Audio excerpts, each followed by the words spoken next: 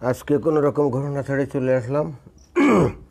প্রত্যেক দিন তো আসলে একটা ঘোষণা থাকে এবং আজকে চিন্তা করলাম যে কোনো ঘোষণা ছাড়াই চলে আসি।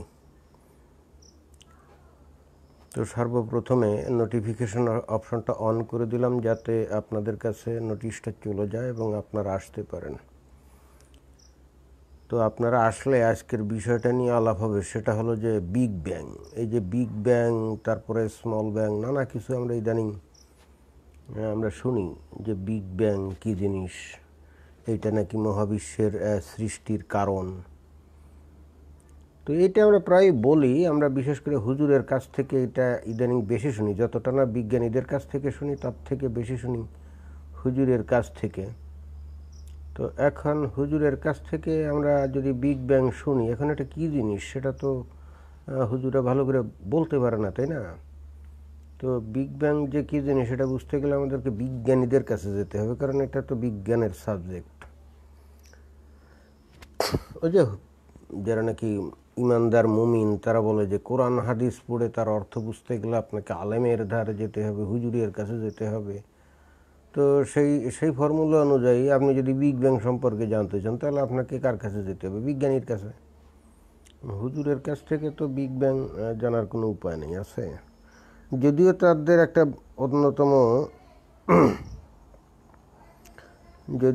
একটা অন্যতম জনপ্রিয় সাবজেক্ট হলো এই বিগ ব্যাং। তো আমরা আজকে এই ধর্মীয় বিগ ব্যাং জানবো না, আমরা প্রকৃত যে একেবারে বিজ্ঞানসম্মত যে বিগ ব্যাং। অনেকে আবার বিগ ব্যাং বলতে কি বড় ব্যাং বুঝায় নাকি তা জানি না। তো যদি বিগ ব্যাং যদি বড় ব্যাং হয় তাহলে স্মল ব্যাং হলো ছোট ব্যাং। বিগ ব্যাং নিয়ে যদি হুজুরা কথা বলে তাহলে তাদের তো ছোট ব্যাং নিয়ে কথা বলা উচিত, কিন্তু তারা কি এর সম্পর্কে কিছু বলে না। আসসালামু আলাইকুম। ওয়ালাইকুম আসসালাম হুজুর কেবলা। আজকে আমি বিগ ব্যাং নিয়ে আসলাম, বুঝছেন? কারণ আমার কাছে মনে হচ্ছে যে বেশ কিছুদিন ধরে ওই বিজ্ঞান নিয়ে আলাপ আলোচনা হয় না, তো খালি ধর্ম নিয়ে কসকসানি আর ভালো লাগে না। দূর এক বিষয়ে কথা বলতে বলতে একটা চলে আসে না। তো এই জন্য চিন্তা করলাম যে আজকে একটু ভিন্ন স্বাদে, ভিন্ন আঙ্গিকে, মানে ভিন্ন একটা সাবজেক্ট, বৈচিত্র্য নিয়ে আসার জন্য আজকে সাবজেক্ট ম্যাটার চেঞ্জ করলাম। তো আপনারা একটু শেয়ার করে দিন, একটু আরও বন্ধুবান্ধব আসলে বিষয়টা আরও সুন্দর হবে। কারণ আমি শুধুমাত্র মুখে বলবো না, আপনাদেরকে কিছু ভিডিও সিমুলেশন দেখাবো। তো এখন ধর্মের ব্যাপার হলে তো পরেও আবার ওইটাকে রিপিট করে এগুলো করা যায়, কিন্তু বিজ্ঞানের ব্যাপার তো যখন একবার সিমুলেশনটা দেখায় ফেলবো তো পরে তো বারবার দেখানো যাবে না, তাই না? হ্যাঁ, আরিফ বসু নিয়ে ধন্যবাদ। কুমার সুমন কোলা ব্যাং।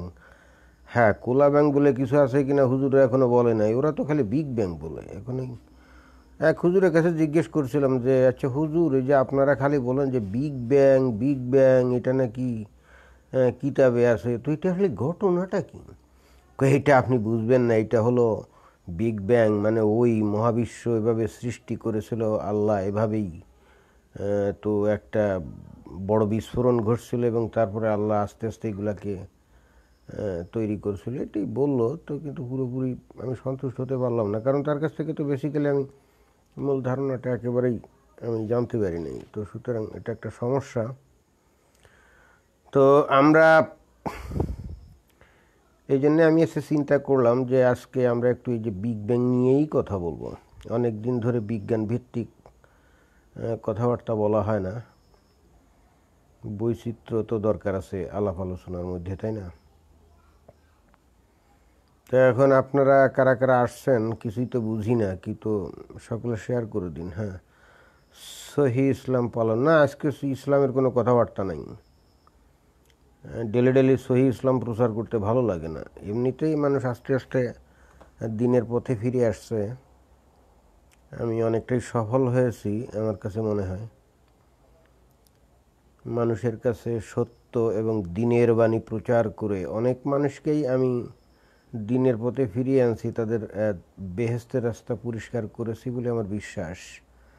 তো আজকে এই ধর্ম নিয়ে না, এই বিজ্ঞানের কিছু বক্তব্য নিয়ে আমরা আজকে কথা বলবো। কারণ আমরা বিগ ব্যাং তো হুজুরদের কাছ থেকে প্রায়ই শুনি, কিন্তু প্রকৃত বিগ ব্যাংটা কী এটা আমরা অনেকেই জানি না। তো আজকে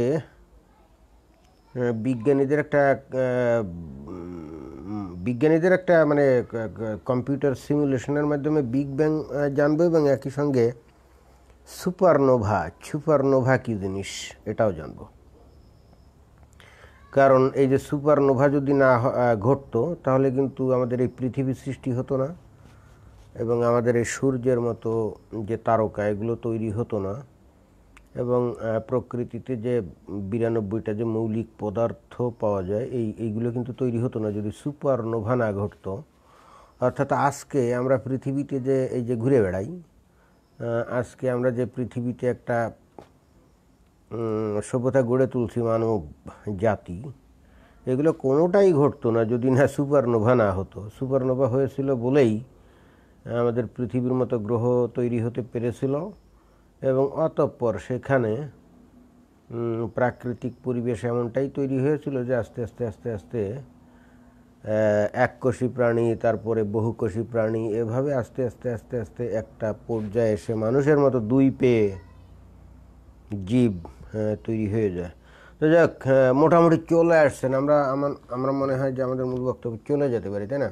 তো চলে যাওয়ার আগে আপনাদেরকে একটু সুন্দর করে একটা ছোটোখাটো একটা দেখতে হবে, কারণ এটা না দেখলে আপনারা বুঝবেন না, এবং তারপরে আমি এটা ব্যাখ্যা করবো আর কি, ঠিক আছে?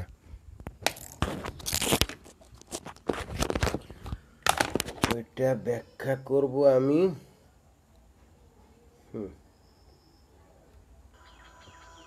The universe is everything, from the tiniest particles to the largest galaxies to the very existence of space, time, and life. But how did it all begin? The origin of the universe is the origin of everything. Multiple scientific theories, plus creation myths from around the world, have tried to explain its mysterious genesis. However, the most widely accepted explanation is the Big Bang Theory. The Big Bang Theory states that the universe began as a hot and infinitely dense point. Only a few millimeters wide, it was similar to a supercharged black hole. About 13.7 billion years ago, this tiny singularity violently exploded. And it is from this explosion, this bang, that all matter, energy, space, and time were created. What happened next were two major stages of the universe's evolution. Called the radiation and matter eras, they're defined by key events that helped shape the universe. আমরা কিন্তু big bang কিভাবে হয়, যে একটা singularity, যেটা যে বিন্দু আর কি, যেটাকে বিজ্ঞানীরা বলে শূন্য বিন্দু। যদিও এখানে যে মহিলা উনি যে ন্যারেশন দিলেন সেখানে উনি বললেন যে একটা সুপার চার্জড ব্ল্যাক হোল, আসলে তা না। উনি কেন এই কথাটা বললেন এটা ঠিক না, একেবারে শূন্য বিন্দু, যেটাকে বলা হয় যে সিঙ্গুলারিটি। এবং সেই সিঙ্গুলারিটির আসলে চরিত্রটা যে কী এইটা কিন্তু বিজ্ঞানীরাও সঠিক বলতে পারে না, এটা কিন্তু সত্য কথা। তো যাই হোক, সেই সিঙ্গুলারিটি তথা সেই শূন্য বিন্দু সেটা বিস্ফোরিত হলো। আপনারা দেখলেন, আমি আবার একটু দেখাই, সেটা বিস্ফোরিত হলো, কারণ ওইটা তো আপনাদেরকে দেখাতে হবে, তাই না? দেখি। Few millimeters wide, it was similar to a supercharged black hole. About 13.7 billion years ago, this tiny singularity violently exploded. And it is from this explosion, ওই যে সেই সিঙ্গুলারিটি যে সেই বিন্দুটা, যদি ওখানে বিন্দু হিসাবে দেখায় না, ওখানে দেখলাম যে একটু বড় করে করছে। আমার মনে হয় যে একেবারে শূন্যকে কিভাবে বিস্ফোরণ ঘটাবে সেক্ষেত্রে হয়তো মানুষ বুঝবে না, যে কারণে মানুষের, অর্থাৎ সাধারণ মানুষকে বোঝানোর জন্য এটা করছে, কিন্তু বেসিক্যালি এখানে ওইটা হবে না, একেবারে কমপ্লিটলি শূন্য বিন্দু থেকেই হবে, ঠিক আছে? এটা হলো বিজ্ঞানীদের তত্ত্ব আর কি। তো ওখানে মোটামুটি বিস্ফোরণ ঘটে গেল। ঘটে যাওয়ার পরে কি হবে এইবার আপনারা একটু ভালো করে খেয়াল করুন। আমি ওখানে যে ন্যারেশনটা আছে সেটা আমি আপনাদেরকে বোঝানোর চেষ্টা করব আর কি। This bang that all matter, energy, space, and time were created. What happened next were two major stages of the universe's evolution, called the matter, energy, space, and time were created. এই জায়গায় একটা জিনিস খুব interesting, সেটা হলো যে এই big ব্যাংয়ের পরেই কিন্তু যে ম্যাটার অর্থাৎ পদার্থ, তারপরে এনার্জি শক্তি, তারপর স্পেস মানে স্থান, স্পেস মানে আবার মনে করেন না যে মহাশূন্য না, স্পেস বলতে এখানে স্থান বোঝাচ্ছে, অ্যান্ড টাইম অর্থাৎ ওই যে সময়, এই চারটা জিনিস কিন্তু তৈরি হয়। খেয়াল করবেন। এখন আপনারা বলবেন যে সময় আবার কিভাবে তৈরি হয়, তাই না? এটা অনেকেই আসলে বুঝতে ভারী সমস্যা হয়। অর্থাৎ সেই 13.7 বিলিয়ন বছরে যে শূন্য বিন্দু, যেটাকে সিঙ্গুলারিটি বলা হয়, সেই সিঙ্গুলারিটি বিন্দুটা কি হলো, বিস্ফোরিত হলো। হওয়ার পরে পদার্থ তৈরি হলো, এনার্জি তৈরি হলো অর্থাৎ শক্তি তৈরি হলো, স্পেস তৈরি হলো, এবং টাইম তৈরি হলো। তার মানে এর আগে স্থানও ছিল না, টাইমও ছিল না। এটা কিন্তু আমাদের মানব মস্তিষ্ক এই জিনিসটা ধারণা করতে পারে না যে সময়বিহীন কোনো অবস্থা আবার থাকে নাকি, বা স্থানবিহীন কোনো কিছু থাকে নাকি, স্থানবিহীন এবং সময়বিহীন কোনো কিছু অস্তিত্ব আছে নাকি, বা সেটা কি আসলে কোনো কিছু ধরনের থাকতে পারে নাকি। বিশেষ করে এই স্থানে বাদ দিলাম, অ্যাটলিস্ট আমার কাছে মনে হয় যে সময় একেবারে নাই, শূন্য সময়, অথবা সময় মনে করেন যে হয়ে গেল, মানে চলমান না, সময় স্থবির হয়ে গেল বা থেমে গেল। এই ধরনের পরিস্থিতি কেমন হতে পারে? আমাদের মানব মস্তিষ্ক এই জিনিসটা কিন্তু ধারণা করতে পারে না। এটাকে শুধুমাত্র গণিত দিয়ে বুঝাতে হয়। অর্থাৎ এই জিনিসটাকে বুঝাতে গেলে আমাদেরকে গাণিতিক সমীকরণ ছাড়া অন্য কোনোভাবে এটাকে আমরা কিন্তু বুঝতেও পারি না, এবং এটাকে ক্যালকুলেশনও করতে পারি না। কারণ সময় নাই অথবা সময় থেমে গেছে, এই ধরনের কোনো বিষয় আমাদের মানব মস্তিষ্ক কল্পনা করতে পারে না। এটা কিন্তু আমাদের একটা মৌলিক বাধা। এই জিনিসটাই অনেকে উপলব্ধি করতে পারে না। What happened next were two major stages of the universe's evolution, called the radiation and matter eras. They're defined by key. আচ্ছা, এই জায়গায় একটা চমৎকার কথা বলছে যে এই বিগ ব্যাং যখন ঘটেই গেল, অর্থাৎ বিস্ফোরণ যখন ঘটেই গেল, তখন দুইটা স্টেজ আছে এখানে। একটা হলো রেডিয়েশন এরা, আর একটা হলো ম্যাটার এরা। রেডিয়েশন অ্যান্ড ম্যাটার অর্থাৎ বিস্ফোরণের জাস্ট পরপরই কিন্তু বস্তু তৈরি হয়নি। অর্থাৎ বস্তু বলতে আমি যেটা বুঝাচ্ছি যে মনে করেন যে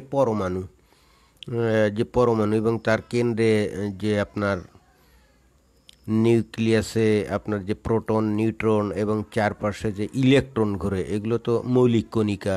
যদিও এখন মৌলিক বলা যাবে না, কিন্তু এই কণিকাগুলো না হলে তো আসলে কোনো পরমাণু তৈরি হয় না, আর পরমাণু তৈরি না হলে কোনো অণু হয় না, আর কোনো অণু না হলে কোনো পদার্থও তৈরি হয় না। কিন্তু বিগ ব্যাংয়ের জাস্ট সাথেই কিন্তু এই কণিকাগুলো তৈরি হয় না, অর্থাৎ ইলেকট্রন, প্রোটন, নিউট্রন এই কণিকাগুলো কিন্তু তৈরি হয়নি। তার অর্থ কোনো পরমাণুও তৈরি হয়নি। এটা একেবারে প্রাইমারি লেভেলে, এবং সেই সময়টাও একটু পরে আমি দেখাবো। একেবারে প্রাইমারি লেভেলে সেটা শুধুই মাত্র রেডিয়েশন অর্থাৎ বিকিরণের আকারে ছিল, ঠিক আছে? এবং এই বিকিরণটাই পরে ম্যাটারে পরিণত হয়। Events that helped shape the universe. First came the radiation era, named for the dominance of radiation right after the Big Bang. This era is made of smaller stages, called epochs, that occurred within the universe's first tens of thousands of years. আচ্ছা, তাহলে primary যে স্টেজটা ছিল সেটা হলো radiation এরা, তাই না? এই রেডিয়েশন এরার মধ্যে আবার কতগুলো বিভাগ আছে, ইপক্স মানে বিভিন্ন পর্যায়। এই যে নাম্বার 1 পর্যায়টা হলো প্লাঙ্ক। এই প্লাঙ্কটা কিন্তু আসছে যে কোয়ান্টাম থিওরির যে কোয়ান্টাম থিওরির যে প্রবর্তক ম্যাক্স প্লাঙ্কের, ওই জার্মান বিজ্ঞানী ম্যাক্স প্লাঙ্কের নাম অনুসারে।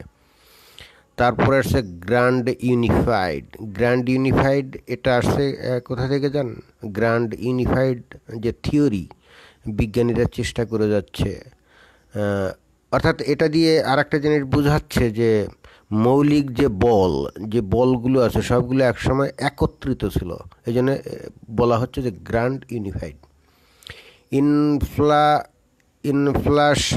ইনফ্লেশনারি মানে হলো সম্প্রসারণ, সম্প্রসারণ না, স্ফীতি।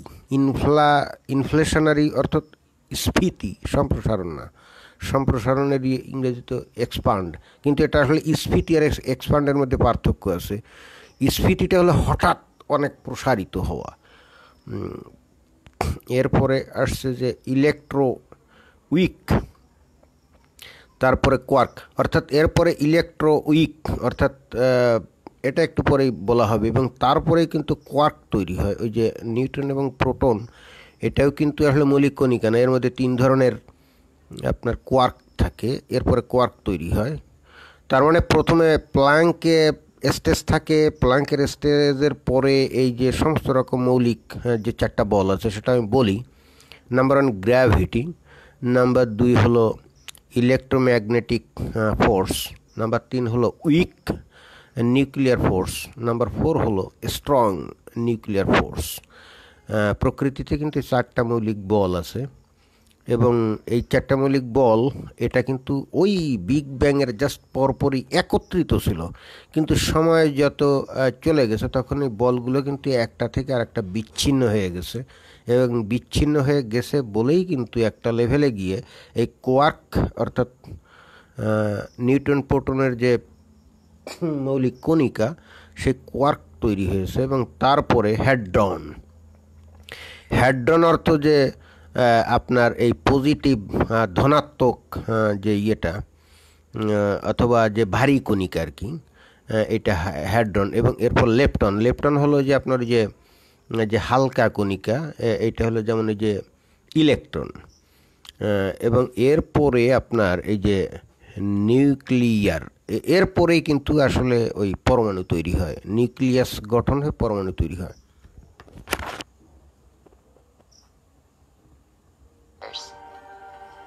The earliest is the Planck epoch.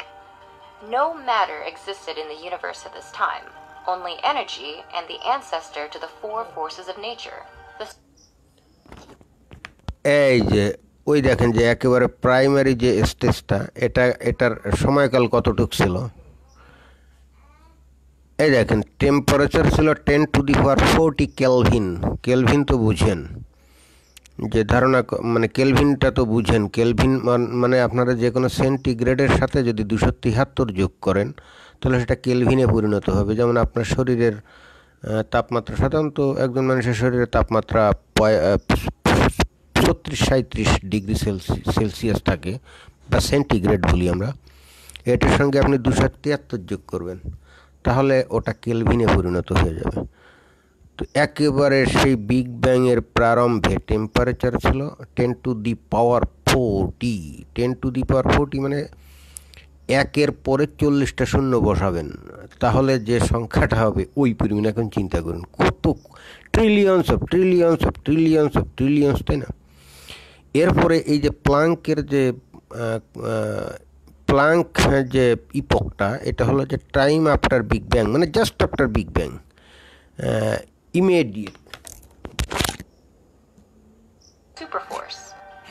At the end of this stage, however, a key event occurred in which gravity split away from the superforce. Next came the grand unification. ওই একটা জিনিস দেখায়নি, ওই জায়গায় আবার দেখাতে আবার পিছনে যেতে হবে একটু। এখানে আরেকটা জিনিস বলা উচিত ছিল, সেটা আমি ভুলে গেছি বলতে। ওইটা না দেখালে একটু সমস্যা। Called the radiation and matter eras, they're defined by key events that helped shape the universe.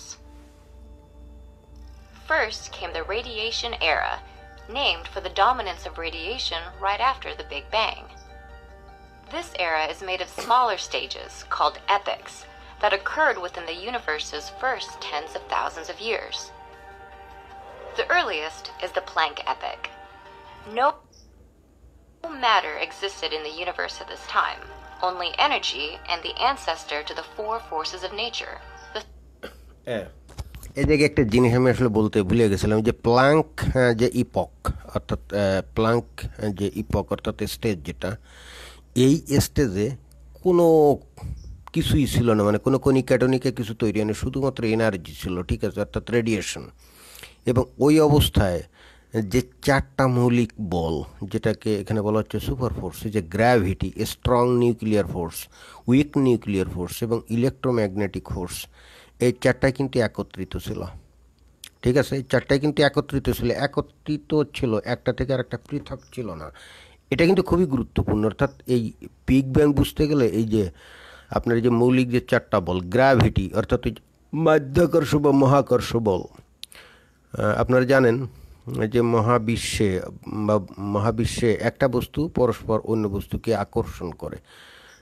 যেমন আমি এই এখন বসে আমি যে লাইভ করছি, বেসিক্যালি এখন আমার শূন্য চলে যাওয়ার কথা ছিল, কিন্তু আসলে পৃথিবী আমাকে আটকে রাখছে। ওই যে নিউটনের যে আপেল ফলের যে গল্প আপনারা সবাই জানেন, নিউটন ভাবলো আরে পৃথিবী যদি গোল হয় আর এটা যদি নিজ অক্ষের উপরে ঘুরতে থাকে, তো একটা লেভেলে তো এই আপেল ফল তো আসলে নিচে পড়ার কথা নয়, তো চলে যাওয়ার কথা উপরে, ও নিচে পড়লো কেন? ওই তখনই সে এই গ্র্যাভিটেশনাল ফোর্সের এই তত্ত্বটা আবিষ্কার করে। স্ট্রং নিউক্লিয়ার ফোর্সটা কি জানেন? স্ট্রং নিউক্লিয়ার ফোর্সটা আপনাকে বুঝতে হবে এটা কি। স্ট্রং নিউক্লিয়ার ফোর্সটা হলো যে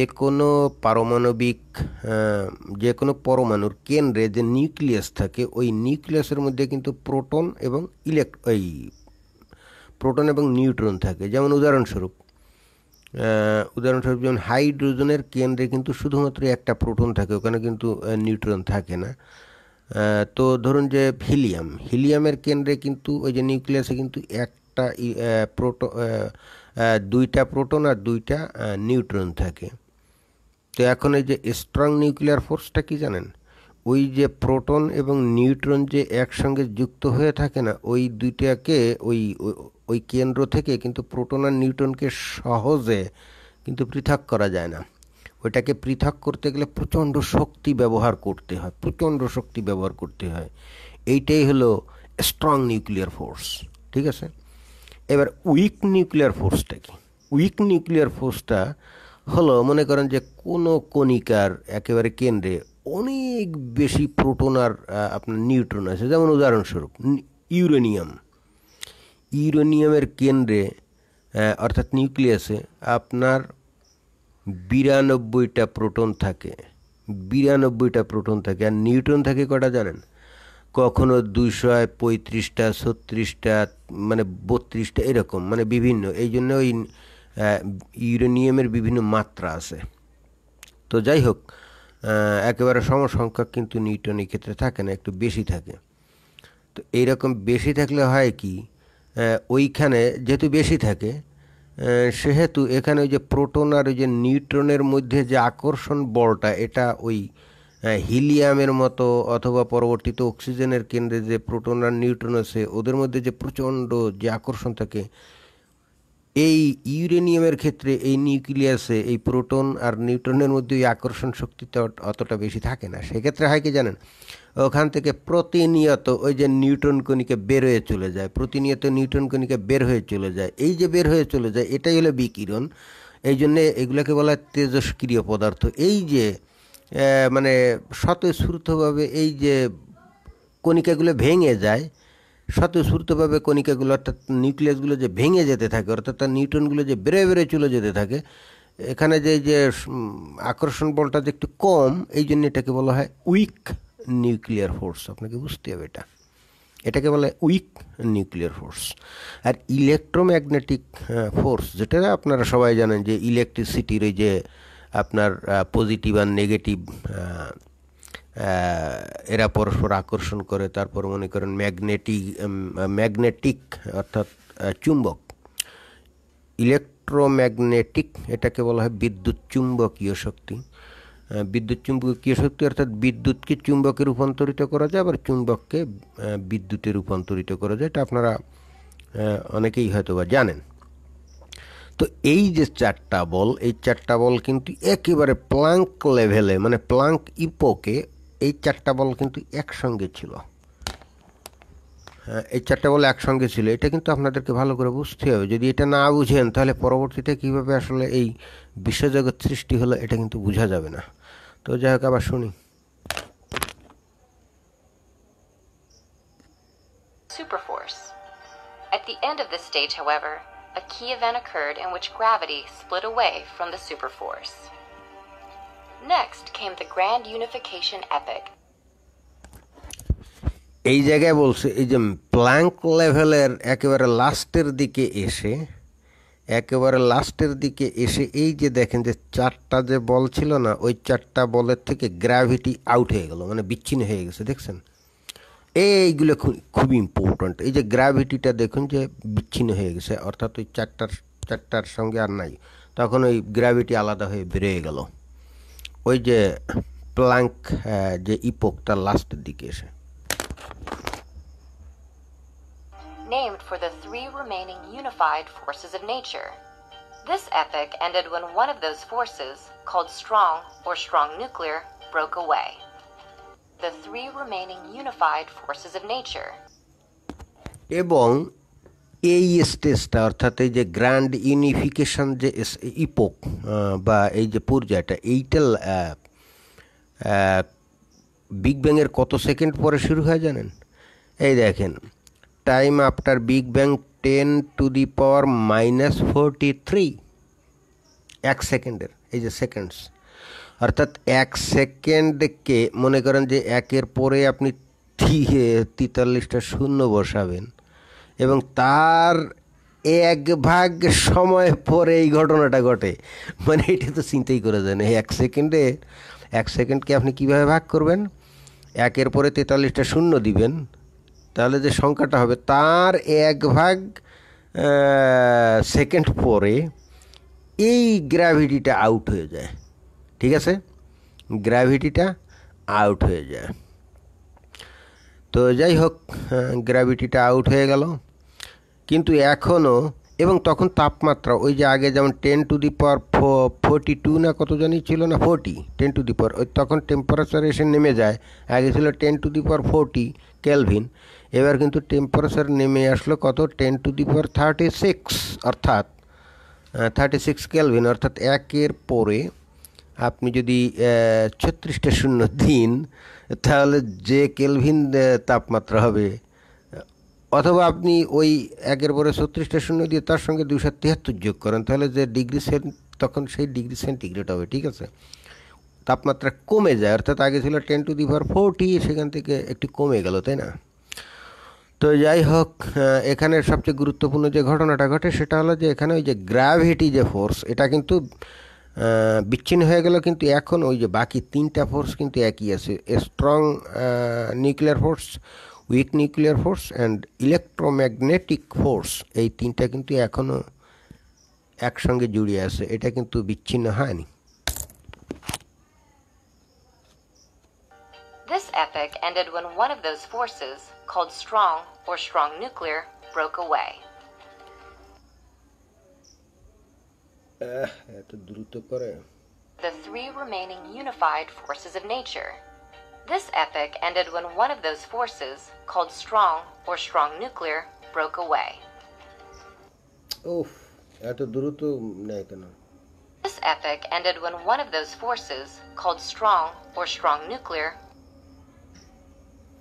হ্যাঁ, এটা গুরুত্বপূর্ণ। এখন এই যে দ্বিতীয় যে গ্র্যান্ড ইউনিফিকেশন যে স্টেজটা, এই স্টেজের পরে, মানে এই স্টেজের লাস্টে গিয়ে যে ঘটনাটা ঘটে, সেখানে যে ঘটনাটা ঘটে, ওই যে আগে যেমন ওই যে প্লাঙ্ক স্টেজে যেমন গ্র্যাভিটিটা বিচ্ছিন্ন হয়ে গেছিল না, এই গ্র্যান্ড ইউনিফিকেশনের স্টেজের লাস্টে যে ঘটনাটা ঘটে সেটা হলো এখান থেকে স্ট্রং নিউক্লিয়ার ফোর্সটা আউট হয়ে যায়। এখনও কিন্তু এই যে week nuclear force and electromagnetic force কিন্তু একত্রিত রয়ে যায়, অর্থাৎ ওদের মধ্যে কোনো পার্থক্য তৈরি হয় না, দুটোকেই এক মনে হয়। এবং এইখানে স্ট্রং নিউক্লিয়ার ফোর্সটা আউট হয়ে গেল। খুবই গুরুত্বপূর্ণ কিন্তু, অর্থাৎ দুইটা গ্র্যাভিটি এবং স্ট্রং নিউক্লিয়ার ফোর্স আউট হয়ে গেল, কিন্তু উইক এবং ইলেকট্রোম্যাগনেটিক ফোর্স দুইটা এখনো একসাথে রয়ে গেল। Broke away. Then the inflationary epoch began, during which the universe rapidly expanded. প্রকৃত যে বিগ ব্যাংয়ের যে বিষয়টা এখনই শুরু হয়। এতক্ষণ ধরে যে বিষয়াশয়গুলা এটা আপনারা যে যাই বলুন না কেন, এখন ততক্ষণ পর্যন্ত কিন্তু বিগ ব্যাংয়ের আসল যে ঘটনাটা সেটা কিন্তু শুরু হয় না। এবং এখানে যে ঘটনাটা ঘটে এইবার এটা ইনফ্লেশনারি, অর্থাৎ এইবার স্ফীতি হতে শুরু করে। ঠিক আছে, এইবার দেখুন যে সময় যত বেড়ে যাচ্ছে এক্সপানশন বেড়ে যাচ্ছে, দেখছেন? Almost instantly, it grew from the size of an atom to the size of a grapefruit. The universe of this time was piping hot, and it churned with electrons, quarks, and other particles. হ্যাঁ, এই জায়গায় এসে যে ঘটনাটা ঘটে, এই জায়গায় এসে যে ঘটনা ঘটে, অর্থাৎ এই যে আপনার ইনফ্লেশনারি যে ইপোক, এই স্টেজে যে ঘটনাটা ঘটে, এইখানে এসে ওই যে ফোর্সগুলো যে আলাদা হয়ে গেল, ওই বল আপনারা জানেন যে এই যে ফোর্সগুলো যে আলাদা হয়ে গেল, এরপরেই কিন্তু যে ইলেকট্রন, কোয়ার্ক এবং অ্যান্টি কোয়ার্কস এইগুলো তৈরি হয়। এতক্ষণ পরে, কত পরে?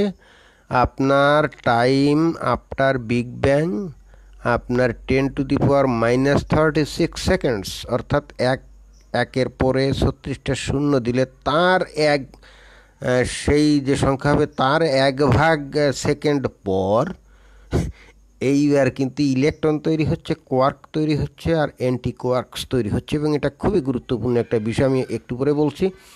এবং তখন তাপমাত্রা নেমে যায়। একটু আগে দেখুন যে তাপমাত্রা ছিল 10⁻36 না, এখন কিন্তু দেখুন যে 10⁻33, অর্থাৎ আরও কমে গেল, তাই না? এই জায়গায় আসল ঘটনাটা ঘটে। এই জায়গায় আপনাদেরকে একটু বলতে হবে যে ওই যে একেবারে প্রাইমারি লেভেলে যদি একটা শূন্য বিন্দু থাকে, তো ওই শূন্য বিন্দুতে যদি অসীম শক্তি থাকে, তো বিষয়টা হচ্ছে কি যে এই লেভেলে এসে যখন এখানে ইলেকট্রন তো তৈরি হলোই, আপনারা জানেন যে ইলেকট্রন যেটা নাকি যে বিদ্যুতের যে প্রবাহ, ওটাই কিন্তু আসলে ইলেকট্রনের প্রবাহই কিন্তু বিদ্যুৎ। এখানে যে ঘটনাটা ঘটে সেটা হলো যে কোয়ার্কস তৈরি হয় এবং অ্যান্টি কোয়ার্কসও তৈরি হয়। এই জায়গায় এই আপনার যে থিওরি অব আনসার্টেনিটি, অর্থাৎ হাইজেনবার্গের একটা সূত্র আছে, সেটা হলো থিওরি অব আনসার্টেনিটি, অর্থাৎ অনিশ্চয়তা যে সূত্র। আনসার্টেনিটি মানে হলো অনিশ্চয়তা, থিওরি অব আনসার্টেনিটি, অর্থাৎ প্ল্যাঙ্ক লেভেলে কি ঘটবে এটা কিন্তু আসলে বলা যায় না। সেখানে কত কিছুই ঘটে, কিন্তু এটা বলা যায় না। তো ওই লেভেলে এই যে তাপমাত্রা, অর্থাৎ 10⁻33 কেলভিন, ওই লেভেলে ওই যে শূন্য বিন্দু, অর্থাৎ যে বিগ ব্যাংয়ের যে মূল সিঙ্গুলারিটি, সেখান থেকে যে জিনিসটা উৎপত্তি হয় সেটা হলো কোয়ার্ক এবং অ্যান্টি কোয়ার্কস। কোয়ার্ক এবং অ্যান্টি কোয়ার্কস, এটাকে অন্য ভাষায় ম্যাটার অ্যান্ড অ্যান্টিম্যাটার। ঠিক আছে, ম্যাটার অ্যান্ড অ্যান্টিম্যাটার। এই যে এখন আপনারা বলবেন যে কোয়ার্কস আবার ম্যাটার কি, মানে কোয়ার্কস দিয়েই তো মানে তিন ধরনের কোয়ার্ক দিয়ে কিন্তু প্রোটন আর নিউট্রন তৈরি হয়। তো যে কোনো পরমাণুর মূল ভর কিন্তু এই প্রোটন এবং নিউট্রনের মধ্যেই থাকে। সুতরাং এই প্রোটন আর নিউট্রনই বস্তুত এই যে আমাদের বস্তু জগৎ আসলে তৈরি করে, সেটা আপনাদেরকে বুঝতে হবে। আর একটা ইলেকট্রনের ভর হলো একটা প্রোটন বা নিউট্রনের ভরের 1836 ভাগের 1 ভাগ, অর্থাৎ ওই তুলনায় ইলেকট্রনের কোনো ভর আছে বলেই ধরা যায় না। যাই হোক, এখন এই লেভেলে এসে যে কোয়ার্ক অ্যান্ড অ্যান্টি কোয়ার্কস যে তৈরি হলো, এখানে ঘটনাটা কী ঘটে জানেন? থিওরি অব আনসার্টেনিটি অনুযায়ী যে পরিমাণ কোয়ার্ক তৈরি হয়, ঠিক ওই একই পরিমাণ অ্যান্টি কোয়ার্ক তৈরি হবে এমন কোনো কথা নেই। মনে করেন যে 100 কিলোগ্রাম কোয়ার্ক তৈরি হলো, কিন্তু 115 বা 20 কিলোগ্রাম অ্যান্টি কোয়ার্ক তৈরি হলো।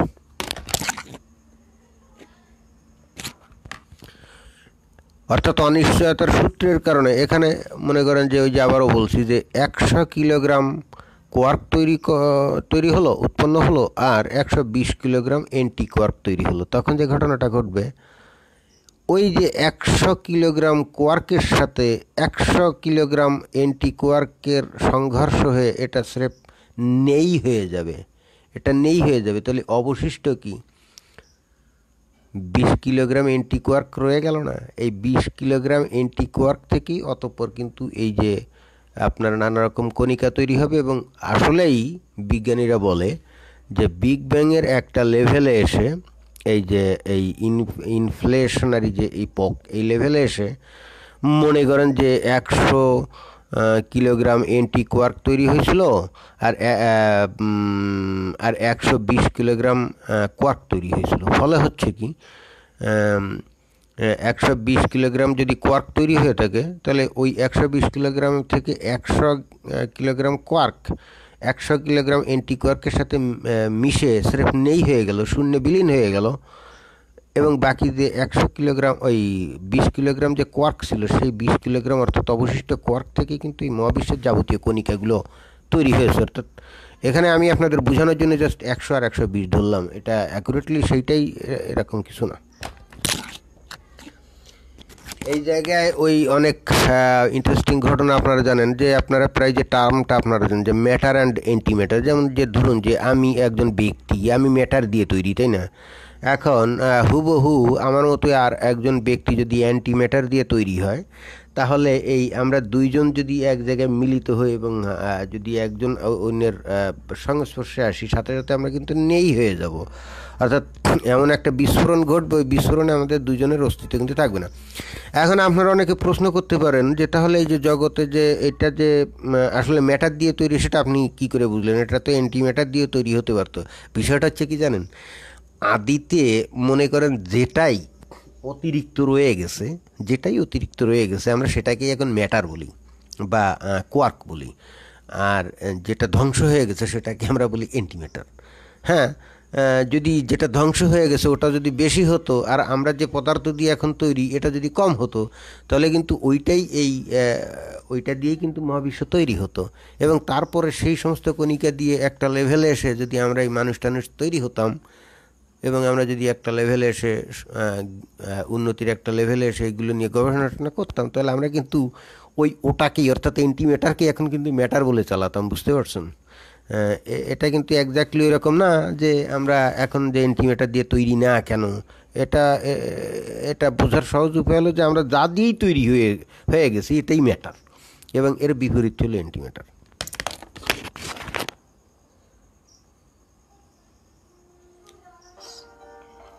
Then came the electroweak epoch, when the last two forces, electromagnetic and weak, finally split off. Time was piping hot, and it churned with electrons, quarks, and other particles. Then came the electroweak epoch, when the last two forces, electromagnetic and weak, finally... হ্যাঁ, এইবার কিন্তু মহাবিশ্ব জগৎ তৈরি হওয়ার লেভেলে চলে আসলো। এইবার ইলেকট্রো উইক ইপক, এইখানে যেটা ঘটে, এই ঘটনাটা ঘটে আপনার বিগ ব্যাংয়ের পরে 10-এর পরে 32টা শূন্য দিলে যে সংখ্যাটা হবে তার 1/2 পরে, এবং তখন মহাবিশ্বের তাপমাত্রা হবে 10⁻20 কেলভিন।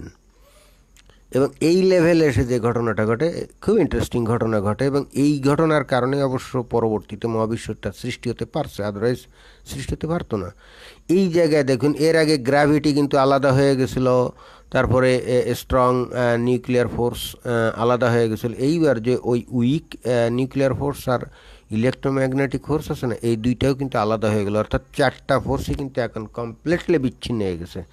এদের মধ্যে আর মানে এরা সম্পূর্ণ আলাদা আলাদা হয়ে গেছে, এবং এই আলাদা আলাদা হয়ে গেছে বলেই কিন্তু পরবর্তীতে পরমাণু গঠিত হতে পারছে, এবং সেগুলা অণুতে পরিণত হতে পারছে, এবং সেগুলা আবার পরে একত্রিত হয়ে গ্যালাক্সিতে পরিণত হতে পারছে, এবং নক্ষত্রে পরিণত হতে পারছে। বুঝছেন?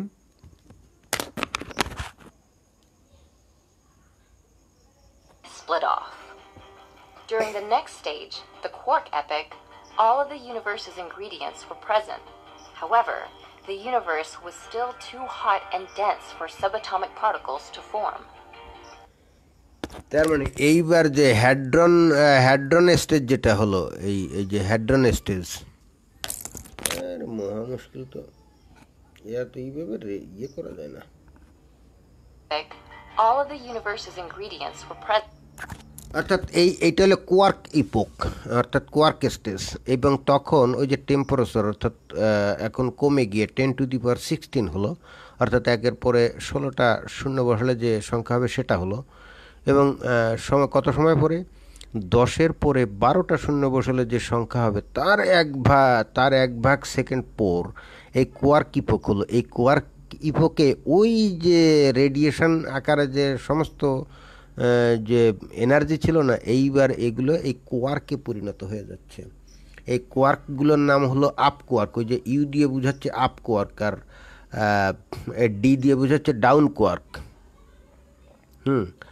এই যে বিভিন্ন কোয়ার্ক, আপনারা এরপরে আর অত বেশি বোঝার দরকার নেই, আপনারা বুঝে নেন যে এখনও কিন্তু কণিকা তৈরি হয় না, জাস্ট কোয়ার্ক তৈরি হচ্ছে, এখনও কিন্তু পরমাণু তৈরি হয়নি।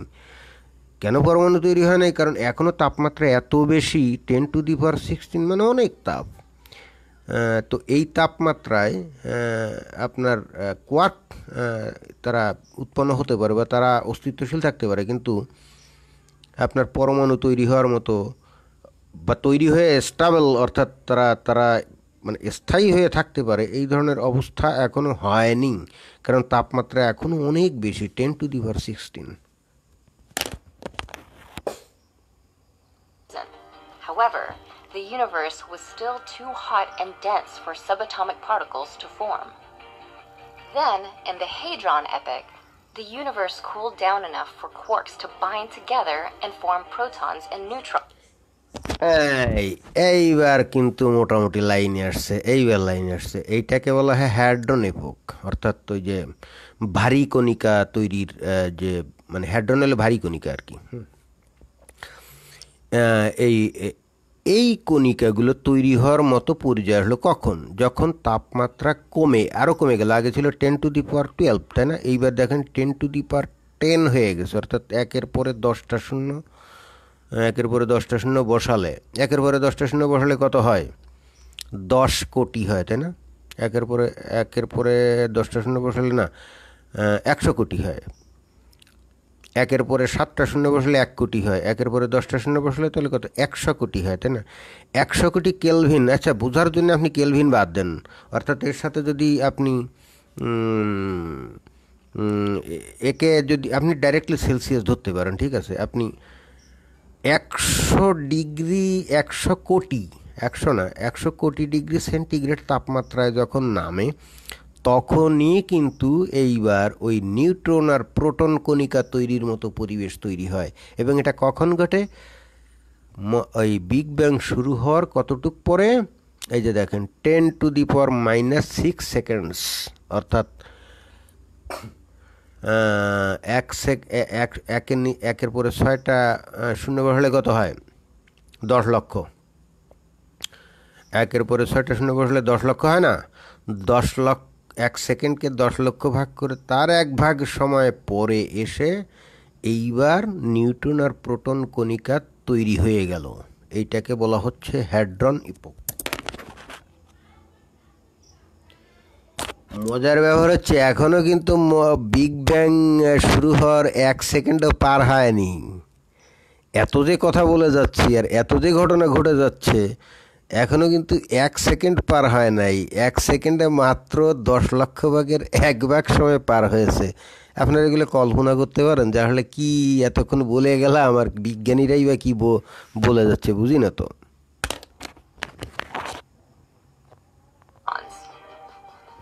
In the lepton and nuclear epochs, the radiation era's last 2 stages, the protons and neutrons underwent a significant change.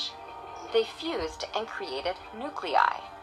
Quark epoch, all of the universe's ingredients were present. However, the universe was still too hot and dense for subatomic particles to form. Then, in the Hadron epoch, the universe cooled down enough for quarks to bind together and form protons and neutrons. In the lepton and nuclear epochs, the radiation era's last two stages, the protons and neutrons underwent a significant change. এইবার যে ঘটনা ঘটে যে lepton এপোক আর যে nuclear এপোক না, তখন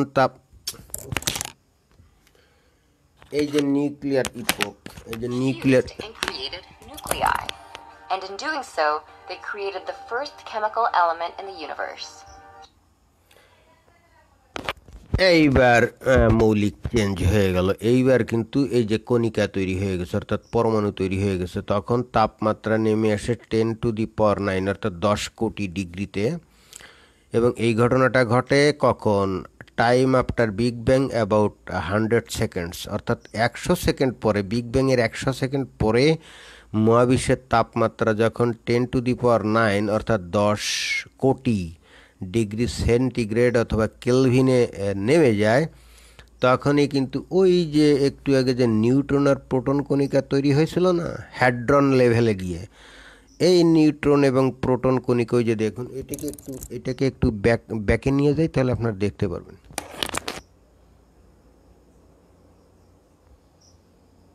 Quark epoch, all of the universe's ingredients were present. However, the universe was still too hot and dense for subatomic particles to form. Then, in the Hadron epoch, the universe cooled down enough for quarks to bind together and form protons and neutrons. In the lepton and nuclear epochs, the radiation era's last two stages, the protons and neutrons underwent a significant change. They fused and created nuclei. And in doing so, অর্থাৎ এই যে এই ঘটনাটা ঘটে time after big bang about 100 seconds, অর্থাৎ big bang শুরু হওয়ার পরে 100 সেকেন্ড পরে যখন তাপমাত্রা দাঁড়ায় আপনার 10 কোটি ডিগ্রি সেন্টিগ্রেডে, তখনই সর্বপ্রথম এই যে আদিম কণিকা এই যে তৈরি হয়, যেখানে এই যে 2টা প্রোটন আর 2টা নিউট্রনের যে কেন্দ্রে, আর চারপাশে ওই যে কক্ষপথে 2টা আপনার ইলেকট্রন ঘুরছে, এইটাকে বলা হয় আপনার হিলিয়াম কণিকা। অর্থাৎ এই হিলিয়াম কণিকাটাই প্রাইমারি কণিকা যেটা তৈরি হয় এই এতক্ষণ পরে, অর্থাৎ বিগ ব্যাং হয়ে যাওয়ারও প্রায় 100 সেকেন্ড পরে সর্বপ্রথম আপনার এই হিলিয়াম কণিকাটা তৈরি হয়। ঠিক আছে? So, they created the first chemical element in the universe, helium. The universe's new ability to form elements, the building blocks of matter, cued the matter era. অর্থাৎ যখন এই যে পরমাণু তৈরি করার মতো স্টেজে চলে গেল বিগ ব্যাং শুরুর 100 সেকেন্ড পরে, যখন হিলিয়াম কণিকা তৈরি হয়ে গেল, আসলে সবগুলাই কিন্তু যে হিলিয়াম তৈরি হয়েছিল তা না, মানে সব হিলিয়ামে পরিণত হয়নি, মানে কেবল শুরু হলো হিলিয়াম, অর্থাৎ পরমাণু তৈরি হওয়ার প্রক্রিয়াটা শুরু হলো। এটাকেই, যেহেতু এটা পদার্থ, সেহেতু এটাকে এখন বলা হচ্ছে 100 সেকেন্ড পরের যে যুগ, এই যে এরা, অর্থাৎ ম্যাটার এরা। এতক্ষণ কিন্তু রেডিয়েশন এরার মধ্যে ছিলাম, 100 সেকেন্ড পর থেকে কিন্তু আমরা ম্যাটার এরাতে চলে গেলাম, অর্থাৎ বস্তু যুগে চলে আসলাম 100 সেকেন্ড পরে। Much as the name suggests, the matter era is defined by the presence and predominance of matter in the universe. It features 3 epochs that span billions of years. The vast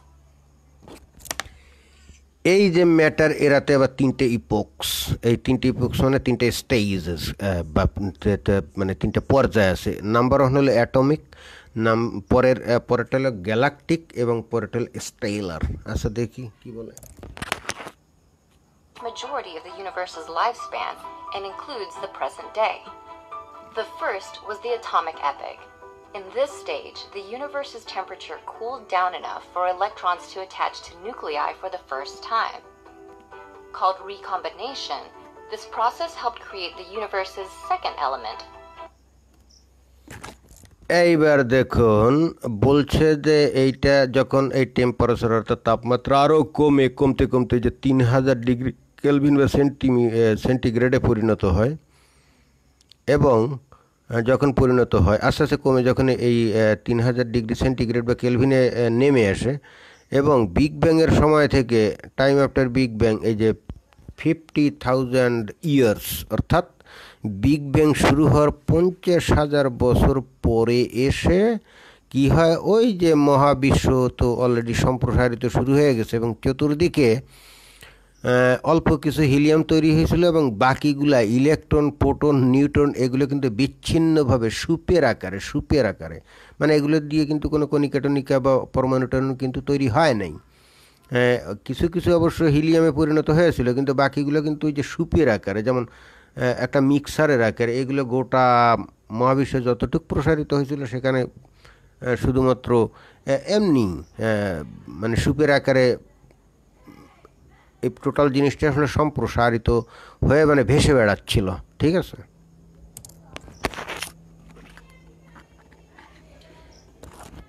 সুপের আকারে ভেসে বেড়াচ্ছিল এবং 50,000 পরে যখন 3,000 degree সেন্টিগ্রেডের তাপমাত্রা নেমে যায়, দেন এই আপনার কেন্দ্রে একটা প্রোটন এবং চারপাশে একটা ওই যে ইলেকট্রন ঘুরে আপনার প্রাথমিক যে মৌলিক পদার্থ, অর্থাৎ 1 নম্বর যে মৌলিক পদার্থ হাইড্রোজেন, সেইটা তৈরি হয়।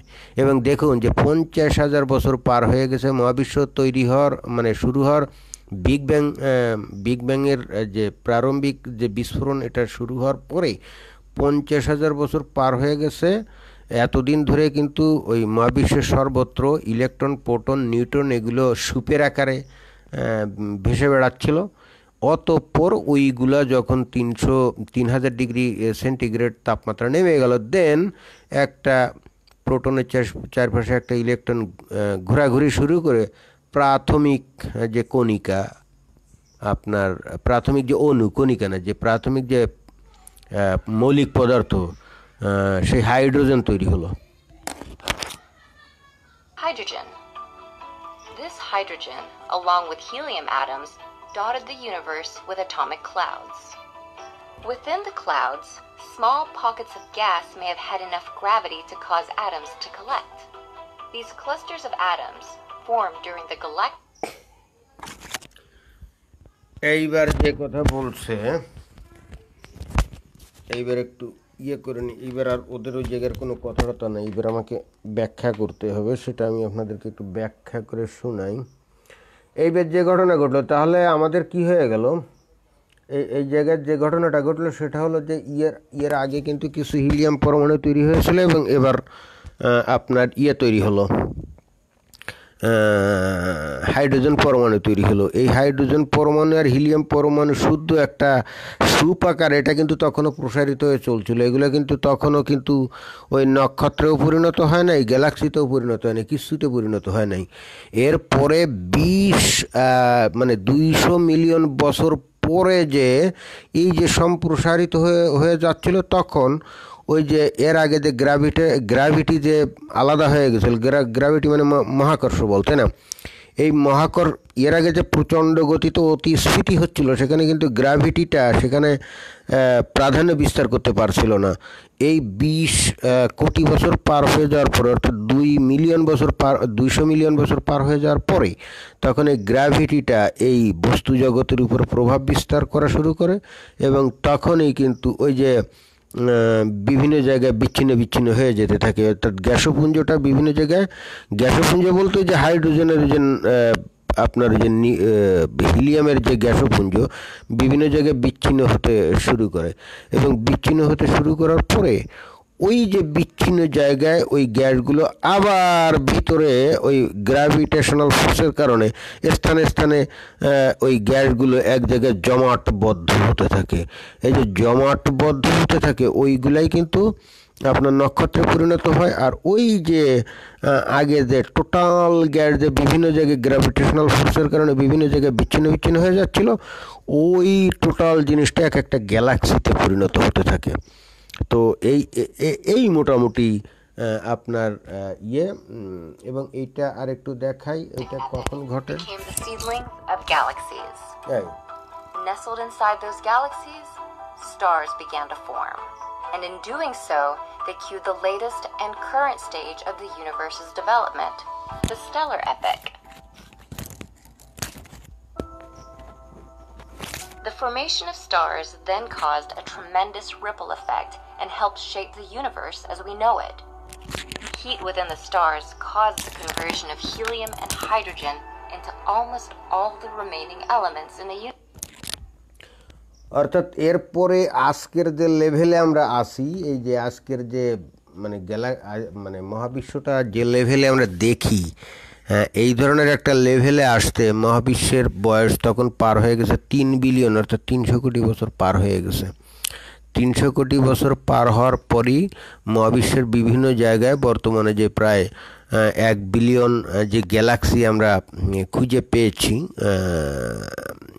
এই যে হাবল টেলিস্কোপের মাধ্যমে, এবং বলা হচ্ছে যে আরও উন্নততর টেলিস্কোপ দিয়ে যদি পর্যবেক্ষণ করা হয় তাহলে এটা নাকি 1 বিলিয়ন অর্থাৎ 100 কোটি গ্যালাক্সি চেয়েও নাকি আরও বেশি গ্যালাক্সি পাওয়া যাবে। তো যাই হোক, এখন এটা বেশি হোক আর কম হোক এটা কোনো সমস্যা না। সমস্যাটা মানে মূল বিষয়টা হচ্ছে যে 300 কোটি বছর পরে এসে এই মহাবিশ্বের বিভিন্ন জায়গায় গ্যালাক্সিগুলো আজকের মতো অবস্থায় আসে আর কি।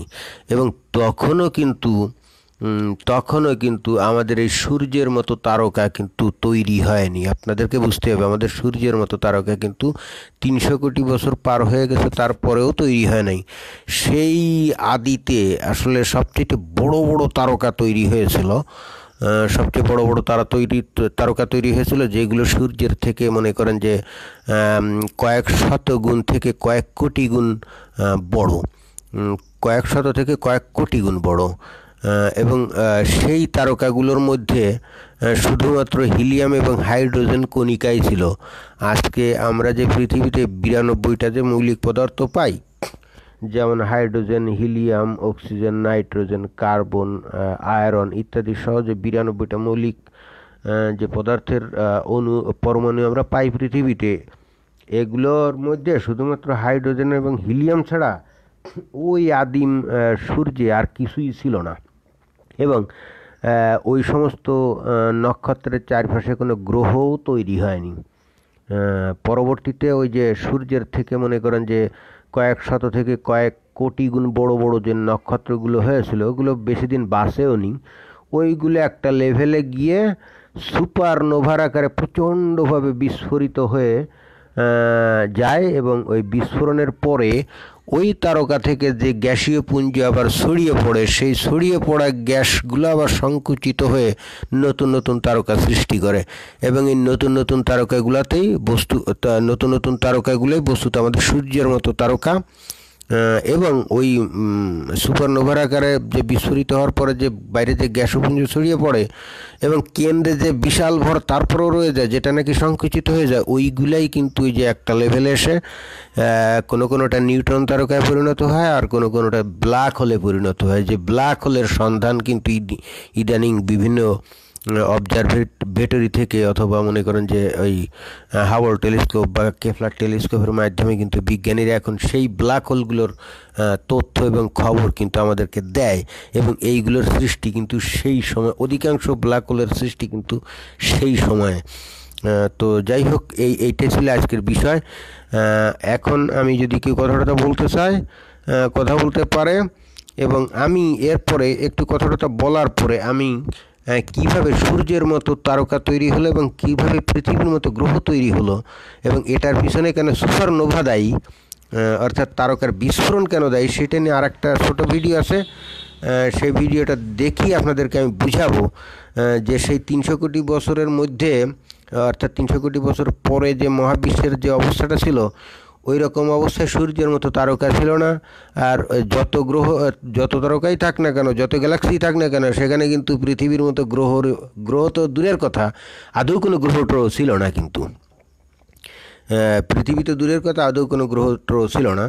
এবং ওই সমস্ত বড় বড় নক্ষত্রগুলো ওই যে সুপারনোভার আকারে বিস্ফোরিত হওয়ার পরে যে বিশাল গ্যাসপুঞ্জ যে ছড়িয়ে পড়ে, সেগুলোই পরে আবার সংকুচিত হয়ে যে নতুন দ্বিতীয় জেনারেশন, সেকেন্ড জেনারেশনের তারকা তৈরি হয়। এবং মনে করা হয় যে আমাদের সূর্য আসলে সেকেন্ড অথবা থার্ড জেনারেশনের তারকা। এবং এই সেকেন্ড এবং থার্ড জেনারেশনের তারকার চারপাশেই শুধুমাত্র পৃথিবীর মতো রকি অর্থাৎ পাথুরে গ্রহ থাকা সম্ভব, অথবা মনে করেন যে বৃহস্পতির মতো বা শনির মতো মিথেন সমৃদ্ধ গ্রহ থাকা সম্ভব। কিন্তু একেবারে আদিতে কারণ সেখানে তো রকি রকি যে প্ল্যানেটের থাকবে কি করে, তখন তো পাথরের মধ্যে যে বিভিন্ন উপাদান আছে এই উপাদানই তো তখন তৈরি হয়নি। আবার মনে করেন যে বৃহস্পতি যে মিথেন গ্যাসের দ্বারা তৈরি বা শনি যে মিথেন গ্যাসের দ্বারা তৈরি, তো সেই লেভেলে তো সেই আদিতে তো সেই মিথেন গ্যাসই তৈরি হয়নি, তখন তো আসলে শুধুমাত্র তৈরি হয়েছিল হাইড্রোজেন আর হিলিয়াম। তাহলে সেখানে তো কার্বন তৈরি হয়নি। তো কার্বন তৈরি হতে তো আরও পরে, অনেক দিন পরে আসছে। এবং এই কার্বন মানে পরবর্তীতে হিলিয়াম এবং হাইড্রোজেন পরমাণু এগুলো আবার একত্রিত হয়ে পরবর্তীতে যে আরও ভারী ভারী যে পরমাণুগুলো তৈরি হলো, যেমন অক্সিজেন, নাইট্রোজেন বা কার্বন, এইগুলা করতে গিয়ে কিন্তু সুপারনোভার দরকার হয়েছিল। অর্থাৎ বড় বড় নক্ষত্র যখন প্রচণ্ড বিস্ফোরণ ঘটতেছিল, তখনই ওই সমস্ত বিস্ফোরণের সময় যে প্রচণ্ড শক্তি সেখানে উৎপন্ন হয়েছিল, তার ফলে এই এই যে হাইড্রোজেনগুলি একত্রিত হয়ে অথবা হিলিয়ামগুলি একত্রিত হয়ে এই যে পরবর্তী মৌলিক পদার্থগুলো তৈরি হয়েছিল। এবং ফলে হচ্ছে কি, এইগুলো যখন মেঘ আকারে চতুর্দিকে ছড়ায় পড়ে, তখন এই যে পরবর্তীতে এই মেঘ থেকে যে তারকা তৈরি হয় এবং এই সেই তারকার চারপাশে যে গ্রহগুলো তৈরি হয়, সেখানেই কিন্তু এই যে আমাদের পৃথিবীর মতো যে 92টা মৌলিক পদার্থের আমরা সাক্ষাৎ পাই। এবং আমাদের সূর্যেও কিন্তু আপনার শুধুমাত্র যে হিলিয়াম আর হাইড্রোজেন আছে তা না, সেখানে কিন্তু অক্সিজেনও আছে, নাইট্রোজেনও আছে, কার্বন আছে, আয়রন আছে। মানে সেখানে কিন্তু সব ধরনের মৌলিক পদার্থ আছে, তবে পরিমাণে কম। তো এইটা কিভাবে সুপারনোভার মাধ্যমে তৈরি হয়, আমি এ বিষয়ে একটু পরে, আপনাদের ধৈর্য এবং যদি শোনার আগ্রহ থাকে তাহলে আমি বলবো। তো যাই হোক, দেখি কে কথা বলতে চাচ্ছে, একটু কথা বলি। হ্যাঁ, কে কথা বলবেন? ভাই, আপনি কি যুক্ত হয়ে একটু কথা বলবেন প্লিজ? হ্যাঁ, এটা একটু পালং শাকের ক্যাশ মোমো পিরিয়ডিক টেবিলে দিন। না, এখনও পিরিয়ডিক টেবিল দেখানোর টাইম হয় নাই।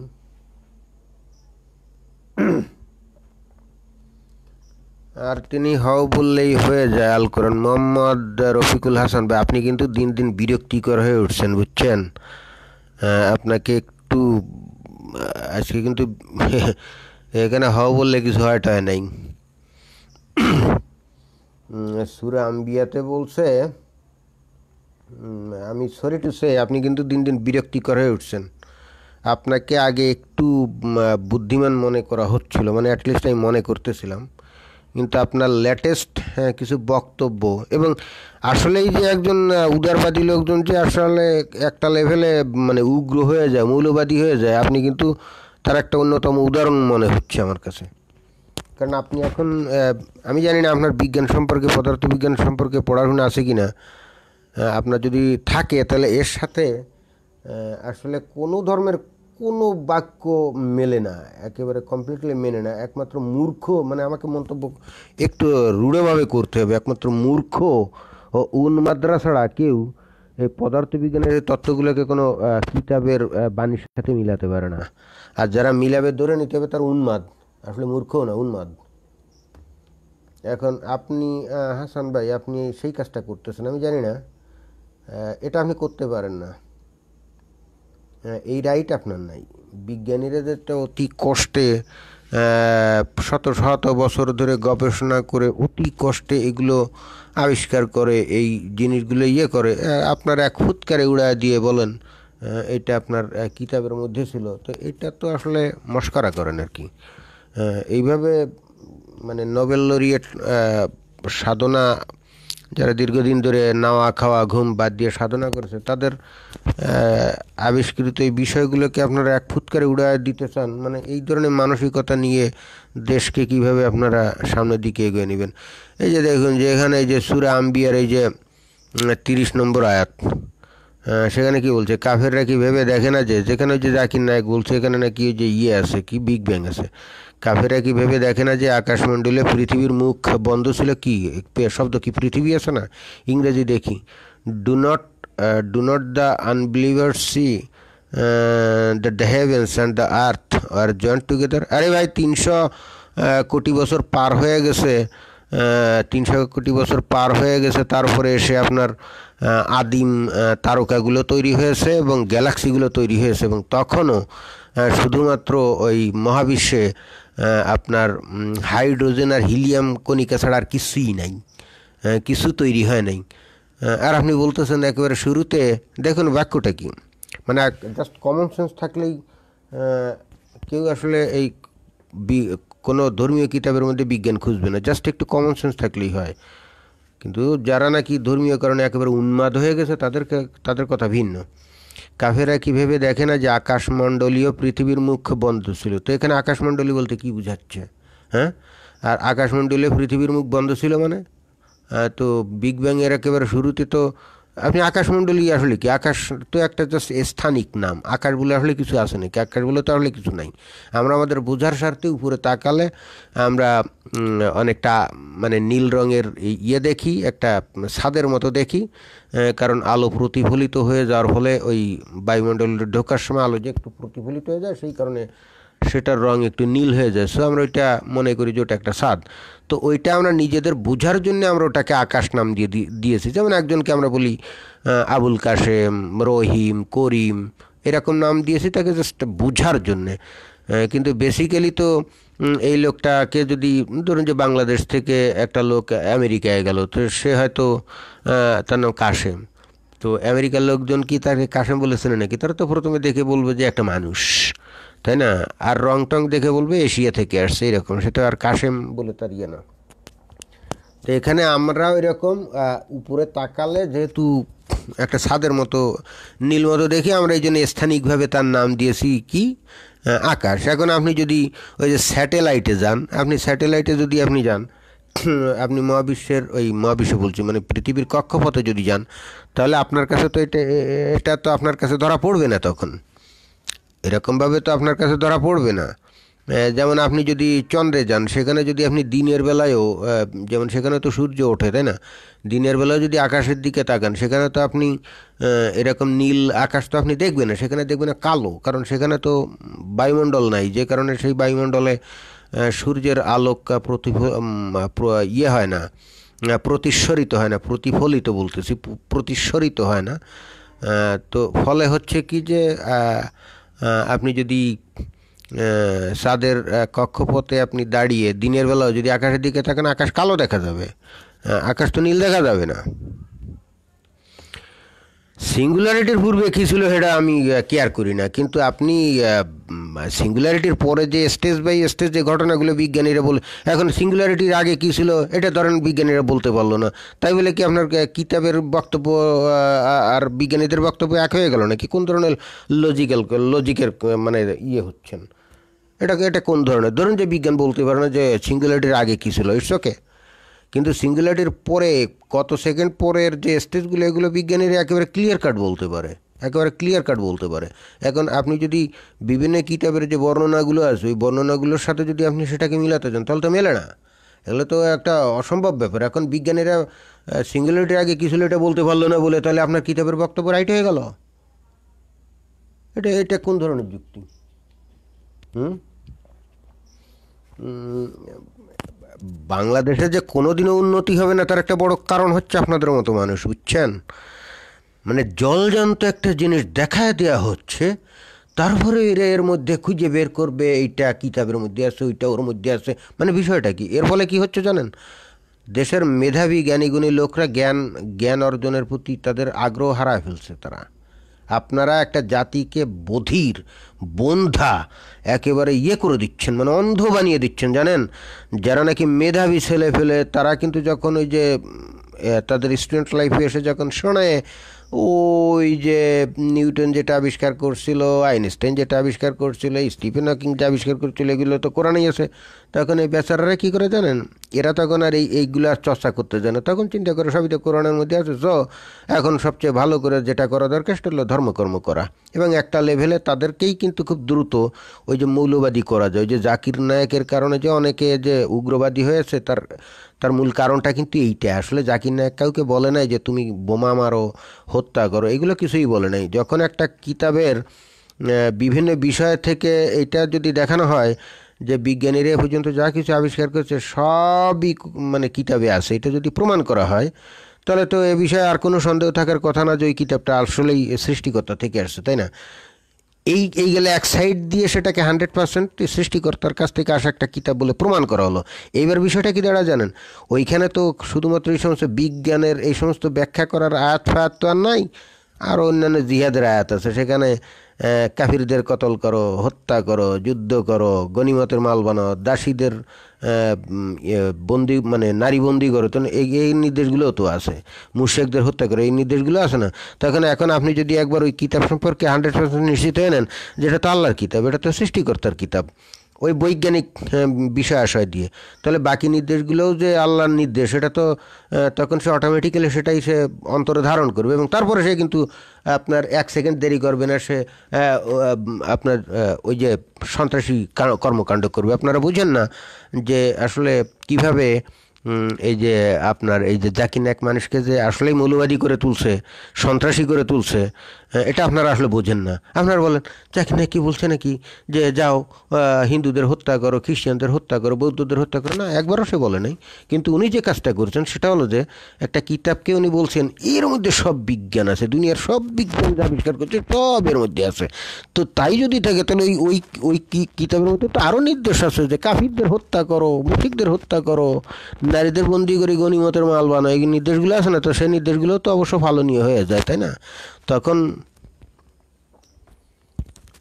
হ্যাঁ, নির্দেশগুলো তো ফালনীয় হয়ে যায়। ঠিক এই কায়দাই কিন্তু আসলে সর্বনাশটা করে গেছে আমাদের বাঙালি জাতির, পুরো সর্বনাশ করে গেছে এই এই এই জাকির নায়েক। আমাদের পুরো জাতিটাকে বন্ধ্যা করে ফেলছে, পুরো জাতিটাকে একেবারে মানে নপুংসক তৈরি করে ফেলছে। এখন কোনো সৃষ্টিশীল কোনো ইয়ে নেই বাংলাদেশ থেকে। এখন আপনি দেখবেন যে কোনো সাহিত্যিক নাই, কোনো শিল্পী নাই, কোনো গায়ক নেই, কোনো ইয়ে নাই, কোনো বিজ্ঞানী নাই, কোনো লেখক নাই, কিচ্ছু নাই, কিছু তৈরি হয় না এখানে, কোনো কিছু হয় না, কিচ্ছু হয় না, হবেও না, হওয়ার কথা না তো, কিছুই তৈরি হয় না। আপনি দেখেন কিচ্ছু আজকে থেকে 10-15-20 বছর পরে এই ট্রেন্ড যদি থাকে তাহলে দেখবেন যে বাংলাদেশের সাংস্কৃতিক অনুষ্ঠান করার জন্য কোনো শিল্পী পাওয়া যাবে না। এবং আপনি একজন বর্তমানে কোনো একজন উঠতি যে ভালো লেখক অথবা কবি আছে, নাই, হচ্ছে না, হবেও না, হচ্ছে না, হবেও না, ইম্পসিবল, এগুলো তো হবে না। কারণ আপনি যদি ধর্মের বিষয়টাকে যদি 100% সত্য মনে করেন এবং মনে করেন যে এর বাইরে আর কিছু নেই, এবং সেই ধর্মীয় বাণীর মধ্যে যদি বলে যে নাচ হারাম, গান হারাম, ছবি দেখা হারাম, আরে মহা মুশকিল। তাহলে তাহলে কোন পিতামাতা তার শিশু মানে তার সন্তানকে এই সাংস্কৃতিক লাইনে আনবে? এইবার আসেন জ্ঞানের কথা।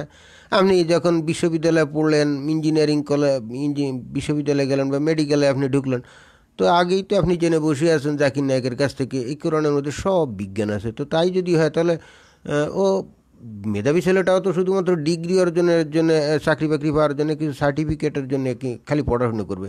সে তো মৌলিক কোনো বিষয়ে, কোনো সৃষ্টিশীল কোনো কর্মকাণ্ডে তো জড়িত হবে না, সে তো গবেষণা কাজে যাবে না, ইম্পসিবল, যার প্রশ্নই ওঠে না। যাবে কেন? সব তো কোরআনের মধ্যে আছে, তাহলে ও ফাও এটার পিছনে পরিশ্রম করবে কেন? এই জন্য তো বাংলাদেশের কোনো মানে মধ্যে কোনো বিজ্ঞানী নাই, কোনো এগুলো তৈরিও হয় না, হবেও না,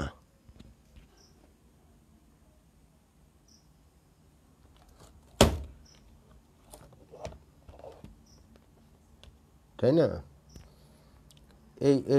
না, আমি আজকে হাসান ভাইয়ের কথা, আমি কিন্তু ধর্মীয় বিষয়ে সে টানতেই চাই না। আমার কিন্তু ধর্মীয় বিষয়ে উনি উনি নিজে ইচ্ছে করে এটা ঢুকালেন, তো এটা উনি ইচ্ছে করে কেন ঢুকালেন? বিজ্ঞানের হাতে ধর্মের কোনো কিতাবের মিল আছে নাকি? এখানে এখানে কি বলতেছে? এই যে সূরা আম্বিয়ার এখানে কি বলতেছে? কাফেরা কি ভেবে দেখেন আকাশমণ্ডলে পৃথিবীর মুখ বন্ধ ছিল? আকাশমণ্ডলে পৃথিবীর মুখ বন্ধ ছিল কি ওই ইয়ের সময়? মানে তার মানে হলো যে একেবারে সৃষ্টির আদিতে, অর্থাৎ বিগ এবং এর একেবারে প্রারম্ভে পৃথিবীও ছিল, তাই না? সেটা বুঝায় না? সেটাই তো বুঝায়। তা সেটাই তো বুঝায় নাকি অন্য কিছু বুঝায়? হ্যাঁ, তো সেইটাই তো বুঝায়। তো পৃথিবীর বয়স তো মাত্র 450 কোটি বছর, এবং সূর্যের বয়সও 450 কোটি বছর। মহাবিশ্বের বয়স হলো 1375 কোটি বছর। তো 1375 কোটি বছর যদি হয়, তার থেকে যদি আপনি অর্থাৎ প্রায় 850 কোটি বছর পার হয়ে গেছে মহাবিশ্বে, তখনও কিন্তু সূর্য তৈরি হয় নাই, আর পৃথিবীর তো প্রশ্নই ওঠে না।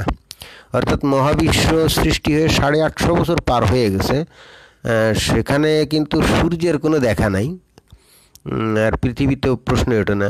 তারপরে সূর্যের তৈরি হয়, এবং এই সূর্যের জায়গায় একটা বড়, মানে সূর্য কিন্তু তৈরি হয়েছে অন্য একটা বিশাল একটা তারকা, যেটা সুপারনোভার আকারে বিস্ফোরিত হয়েছিল, এবং বিস্ফোরিত হয়ে যাওয়ার যে গ্যাসীয় পুঞ্জ যেগুলো মানে চতুর্দিকে ছড়িয়ে পড়ে, সেগুলোই আবার পুঞ্জীভূত হয়ে এই সূর্যের উৎপত্তি ঘটে, সূর্য তৈরি হয়, এবং ওই একই সঙ্গে পৃথিবীর উৎপত্তি ঘটে, এবং সেটার ইয়েটা হলো মাত্রই 450 কোটি বছর আগে। তা এখন কোরআনে বলতেছে যে কাফেরা কি ভেবে দেখে না যে আকাশমণ্ডলীয় পৃথিবী মুখ বন্ধ ছিল, অতঃপর আমি উভয়কে এই যে খুলে দিলাম, এই যে খুলে দেওয়াটাকে যদি আপনি বিগ ব্যাংয়ের সেই সম্প্রসারণ ধরেন, তাহলে ওই সৃষ্টির স্টার্টিংয়ে পৃথিবী একেবারে ইনট্যাক্ট, এই যেরকমভাবে পৃথিবী এইরকম আকারেই ছিল, এটাই বুঝায় না। এখন আপনি বলেন না না না না না না, পৃথিবীর যে কণিকাগুলো, এর মধ্যে যে ইলেকট্রন নিউট্রন প্রোটন আছে সেগুলা তো তখন তৈরি হয়েছিল, আসলে সেই কথাই বলছে। আরে ভাই, ইলেকট্রন নিউট্রন প্রোটন আর, আরে ভাই তাহলে এই যে আপনি যে এখন গরুর গোস্ত খান বা ইলিশ মাছ খান, আরে এর মধ্যে ইলেকট্রন নিউট্রন প্রোটন আছে, তাই না? তো আপনার যে পায়খানা প্রস্রাব, এর মধ্যে তো ইলেকট্রন নিউট্রন প্রোটন আছে, তাহলে প্রস্রাব পায়খানা আর মাছ বা মাংস তাহলে তো একই জিনিস হয়ে দাঁড়ালো, তাই না? মানে যুক্তি দেওয়ার সময় মাথায় খেয়াল করে না যে আসলে কি বলতেছে। তো ঠিক আছে, গোস্তে তো ইলেকট্রন প্রোটন নিউট্রন আছে, আর পায়খানা প্রস্রাব হয়তো ইলেকট্রন প্রোটন নিউট্রন প্রোটন, তাহলে তোর মধ্যে তো আসলে কোনো তফাৎ নেই, তাহলে আপনার গোস্ত খাওয়ার দরকার নেই, পায়খানা প্রস্রাব খান, যান।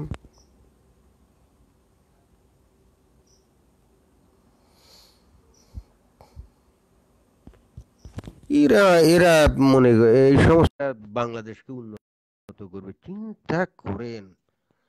এরা একটু পৃথিবীর বাইরের দেশের ইতিহাসও মানে পড়ার ধার ধারে না, যে সেই সমস্ত দেশ তো রাতারাতি উন্নতি হয় নাই, সেখানে কোনো মিরাকুলাস ঘটনাও ঘটে নাই। সেগুলাকে উন্নতি করতে তাদেরকে দীর্ঘদিনে মানে স্টাডি, গবেষণা, এক প্রজন্মের পর প্রজন্ম জ্ঞান চর্চার পিছনে ব্যয় করে গেছে, এবং তারপরে আজকে তারা ওই লেভেলে আসছে। আর আমরা সেখানে ওই লেভেলের ওই সমস্ত চিন্তা ভাবনা তো দূরের কথা, আমরা কমপ্লিটলি পিছনের দিকে যাচ্ছি। হ্যাঁ ভাই, কি খবর বলেন, কেমন আছেন? মেজাজটা খারাপ ভালো কেন আছি। আজকে? আপনার প্রোগ্রাম গুলো শুনি ভালোই লাগে। আপনি কেমন আছেন? হ্যালো। না ভাই, ভালো নেই, মেজাজ খারাপ করে দিল আমাদের এই যে রফিকুল হাসান ভাই, উনি বলতেছেন যে হও বললেই হয়ে যায়। আরে ভাই, হও বললেই হয়ে যায় মানে আপনি যত যাই বিজ্ঞান বলেন না কেন, ওনারা এইগুলো করে জাতিটাকে ওনারা পঙ্গু করে দিচ্ছে। এইগুলো বলে বলে এনারা জাতিটাকে পঙ্গু করে দিচ্ছে, জানেন? অর্থাৎ বাংলাদেশ থেকে কোনো ছেলে এখন জ্ঞান বিজ্ঞানের প্রতি আগ্রহী না, কেউ না। তাই তো। আমি একটা জিনিস ভেবে পাচ্ছি না যে আজকে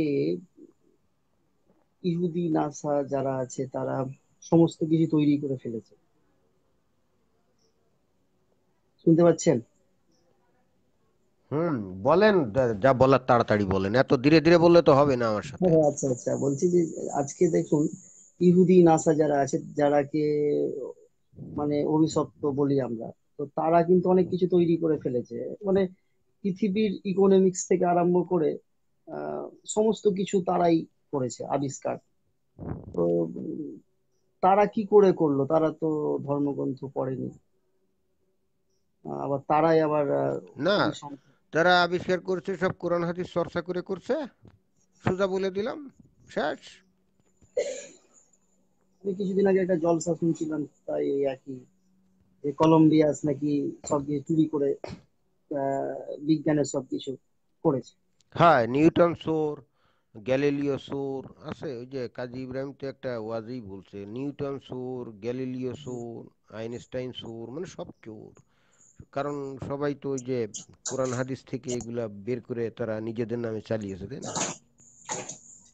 হম হম, সেটাই তো হাস্যকর লাগে এখন। কিছু বলার নেই, বললেই গায়ে লাগবে কারো। যাই হোক, অন্য কাউকে অ্যাড করুন, ভালো থাকবেন। মানে ভালো গায়ে লাগে। লাগবে, কি গায়ে লাগবে? কিছু বললে গায়ে লাগবে কেন? মানে গায়ে লাগালাগির কি হলো? আজকাল আমরা তো কি কাউকে কি গালিগালাজ করতেছি নাকি? আমরা গায়ে কি তো কাউকে গালিগালাজ করতেছি না কাউকে অপমান করতেছি? আমরা তো কাউকে গালিগালাজও করি না, অপমানও করি না, তাহলে গায়ে লাগবে কেন? কি জানি লেগে যায়, আসলে লেগে যাচ্ছে, কারণটা কি বুঝতে পারছি না। এই আপনাদের মতো লোকের জন্য দেশ ও জাতি আরো ধ্বংসের দিকে যাচ্ছে, মানে জানা শোনার পরও আপনারা চুপচাপ বসে থাকেন। অ্যাটলিস্ট ভদ্রভাবে বলেন, অ্যাটলিস্ট ভদ্রভাবে মেসেজটা দেন, আপনাকে তো সমালোচনা করতে হবে না। আপনাকে তো গালিগালাজ করতে হবে না, আপনাকে তো অশ্লীল শব্দ ইউজ করতে হবে না। তাহলে আপনি আপনার ইয়েটা ভদ্রভাবে, মানে যেভাবে বললে কারো সেন্টিমেন্টে আঘাত না লাগে সেভাবে বলবেন। এখন আপনারা যদি আচ্ছা ঠিক আছে তাহলে, আরে ভাই আপনাদের এই পিঠ টানের কারণেই তো কোণঠাসা হতে হতে হতে হতে হতে হতে দেশের কি অবস্থা। আচ্ছা, ওকে, ভালো থাকবেন।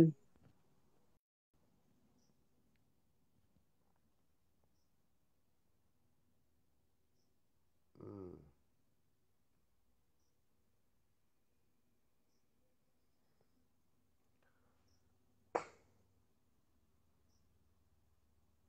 আপনি যেটা ভাবছেন সেটা না, ঠিকই আছে, এটাই হওয়ার ছিল।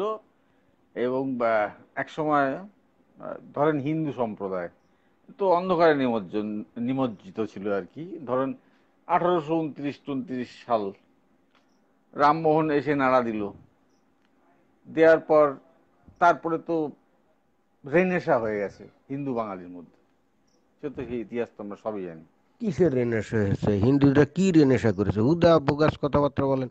হিন্দুরা না না এখনো না সেই 2000 বছর আগে পড়ে আছে, তারা এখনো না না না না ওই S N K S N S N ব্রাহ্মণ কে এস শূদ্র এন বোসকে কে আপনি উল্টে দিচ্ছেন। এইসব এস আলতু এন ফালতু বোসকে বিষয় নিয়ে পড়ে আছে। দাঁড়ান তারা দাঁড়ান দাঁড়ান, এখন আমি গরু হিন্দু পূজা ধর্মকে করে, সাপোর্ট করে কিছু তারা বলছি রাম না। নাম নিয়ে মানে মারামারি আরে কাটাকাটি ছাড়েন, করে। ওই ও কিসের? রাম গুলি মারেন, রামকৃষ্ণ গুলি মারেন ওদের। এস এন বোসের মতো ব্যক্তিত্ব এসছে, আপনার জেসি বোসের মতো এসছে, পিসি রায়ের মতো এসছে, হ্যাঁ, এরা এসছে, মেঘনাথ সাহার মতো বিজ্ঞানী এসছে, আরো আছে, আর ছেড়ে দিলাম আমি। সবকিছুতে এসছে, একটা নাড়া দিয়ে গেছিল, যার জন্য বিদ্যাসাগরের মতো একটা সমাজ সংস্কারক এসছে, এগুলো এসছে। সেটা আমি উদাহরণটা দিতে চাইছি এই জন্য, লেখায় কল্লোল যুগে অসংখ্য, মানে রবীন্দ্রনাথ থেকে শুরু হয়েছে, তারপর অসংখ্য কবি সাহিত্যিক বেরিয়েছে সিরিজ। এটা আমি হিন্দু ধর্ম তো ছিলই না, এরা কেউ হিন্দু ধর্ম অনুসারী না, হিন্দু ধর্মকে এরা পালন করেনি কোনোদিন। আচ্ছা, সেটা আমি বলছি না। বাংলাদেশ এই মুহূর্তে একটা সন্ধিক্ষণে দাঁড়িয়ে আছে, এটা হবেই। মুমিনরা অত্যাধিক বাড়াবাড়ি করবে, এ না হলে এই আপনার রিভার্স ব্যাক করতে পারবে না। এই ভূমিকম্পটা দরকার, এই জন্যই হবে, বাংলাদেশেও বিগ ব্যাং হবে, আমার বক্তব্য এটাই। এবং তার জন্য যা যা করার দরকার মুমিনরা তাই করে যাচ্ছে, সেটাই হবে। এবং এরপরে বিগ ব্যাং হতেই বাধ্য। মানুষকে তো পিঠে যখন দেয়াল যখন থেকে যাবে, তো সে তো ফেটে বেরিয়ে আসতে চাইবে, সেটাই হবে। এটাই আমি বলতে চাইছি। আমি কোনো হিন্দু ধর্মের ওই করছি না, আপনার অ্যাডভোকেসি করছি না। হ্যাঁ, আমি রামেরও তেইশ মারি, তেইশ মারি, ছেড়ে দেন ওদের কথা, রামকৃষ্ণ ওদের কথা ছাড়েন। আমি না যেটা কিন্তু বলছি যে দেশের আমাদের একসময় দেশের হিন্দু আমরা যারা, ধর্মের। আমরা যাদেরকে শিক্ষিত মানুষ মনে করি, জ্ঞানী গুণী, বা সমাজের লোকজন যাদেরকে জ্ঞানী গুণী মনে করে, সম্মানীয় মনে করে, তাদের মন মানসিকতাও যদি এইরকম হয়, হ্যাঁ, এবং তারা তা যদি হবে তো, তাই তো হয়, তাই জ্ঞান তো হয়। বিজ্ঞান অর্জন করার পরে, বিজ্ঞান পড়ে, পদার্থ বিজ্ঞান পড়ে, রসায়ন বিজ্ঞান পড়ে, জীববিজ্ঞান পড়েও যদি তারা যদি মনে করে যে সব কিছুই ওই একটা কিতাবে লেখা আছে, তো এর চেয়ে মানে সেই জাতির ধ্বংস কিন্তু অনিবার্য। না, আমাদের ধ্বংসটা আমাদেরও তো আছে। সোকল্ড হিন্দু যারা, তাদেরও ধ্বংসের পথ চলে আসছে, তারাও তো আবার অতিরিক্ত ধর্ম প্রাণ হতে যাচ্ছে আর কি, দেখছি আর কি।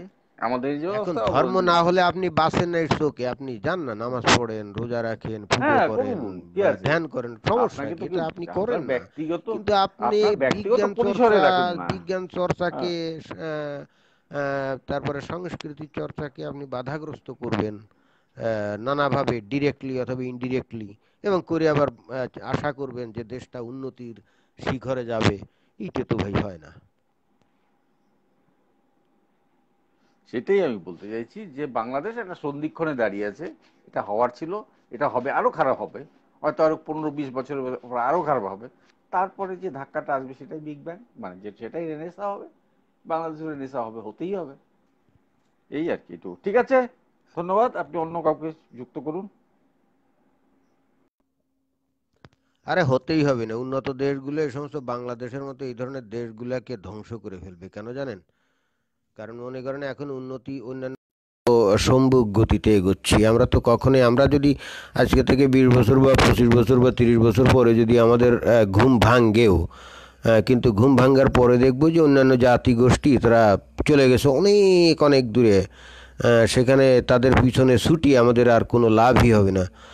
তো একটা লেভেলে তারা কি করবে জানেন? তারা যে কাজটা করবে, তারা বলবে যে দূর তোর এই মানব সভ্যতার মধ্যে তারা যে লেভেলে চলে গেছে, আমরা তো এখনও সেই প্রাগৈতিহাসিক আমলে পড়ে আছি। তাহলে এগুলো তো আসলে সভ্যতার জন্য ঝামেলা। তো এগুলোর রাখার দরকার নেই, এগুলো এগুলো দুনিয়া থেকে আউট করে দাও। কীট পতঙ্গের মতো আমাদেরকে ধ্বংস করে দিবে, জানেন?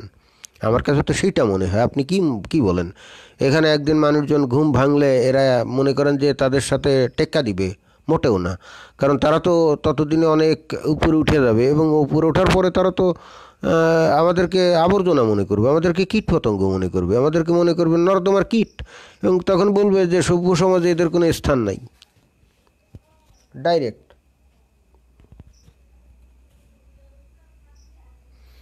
শাহরিয়ার আহমেদ জয় দেখি।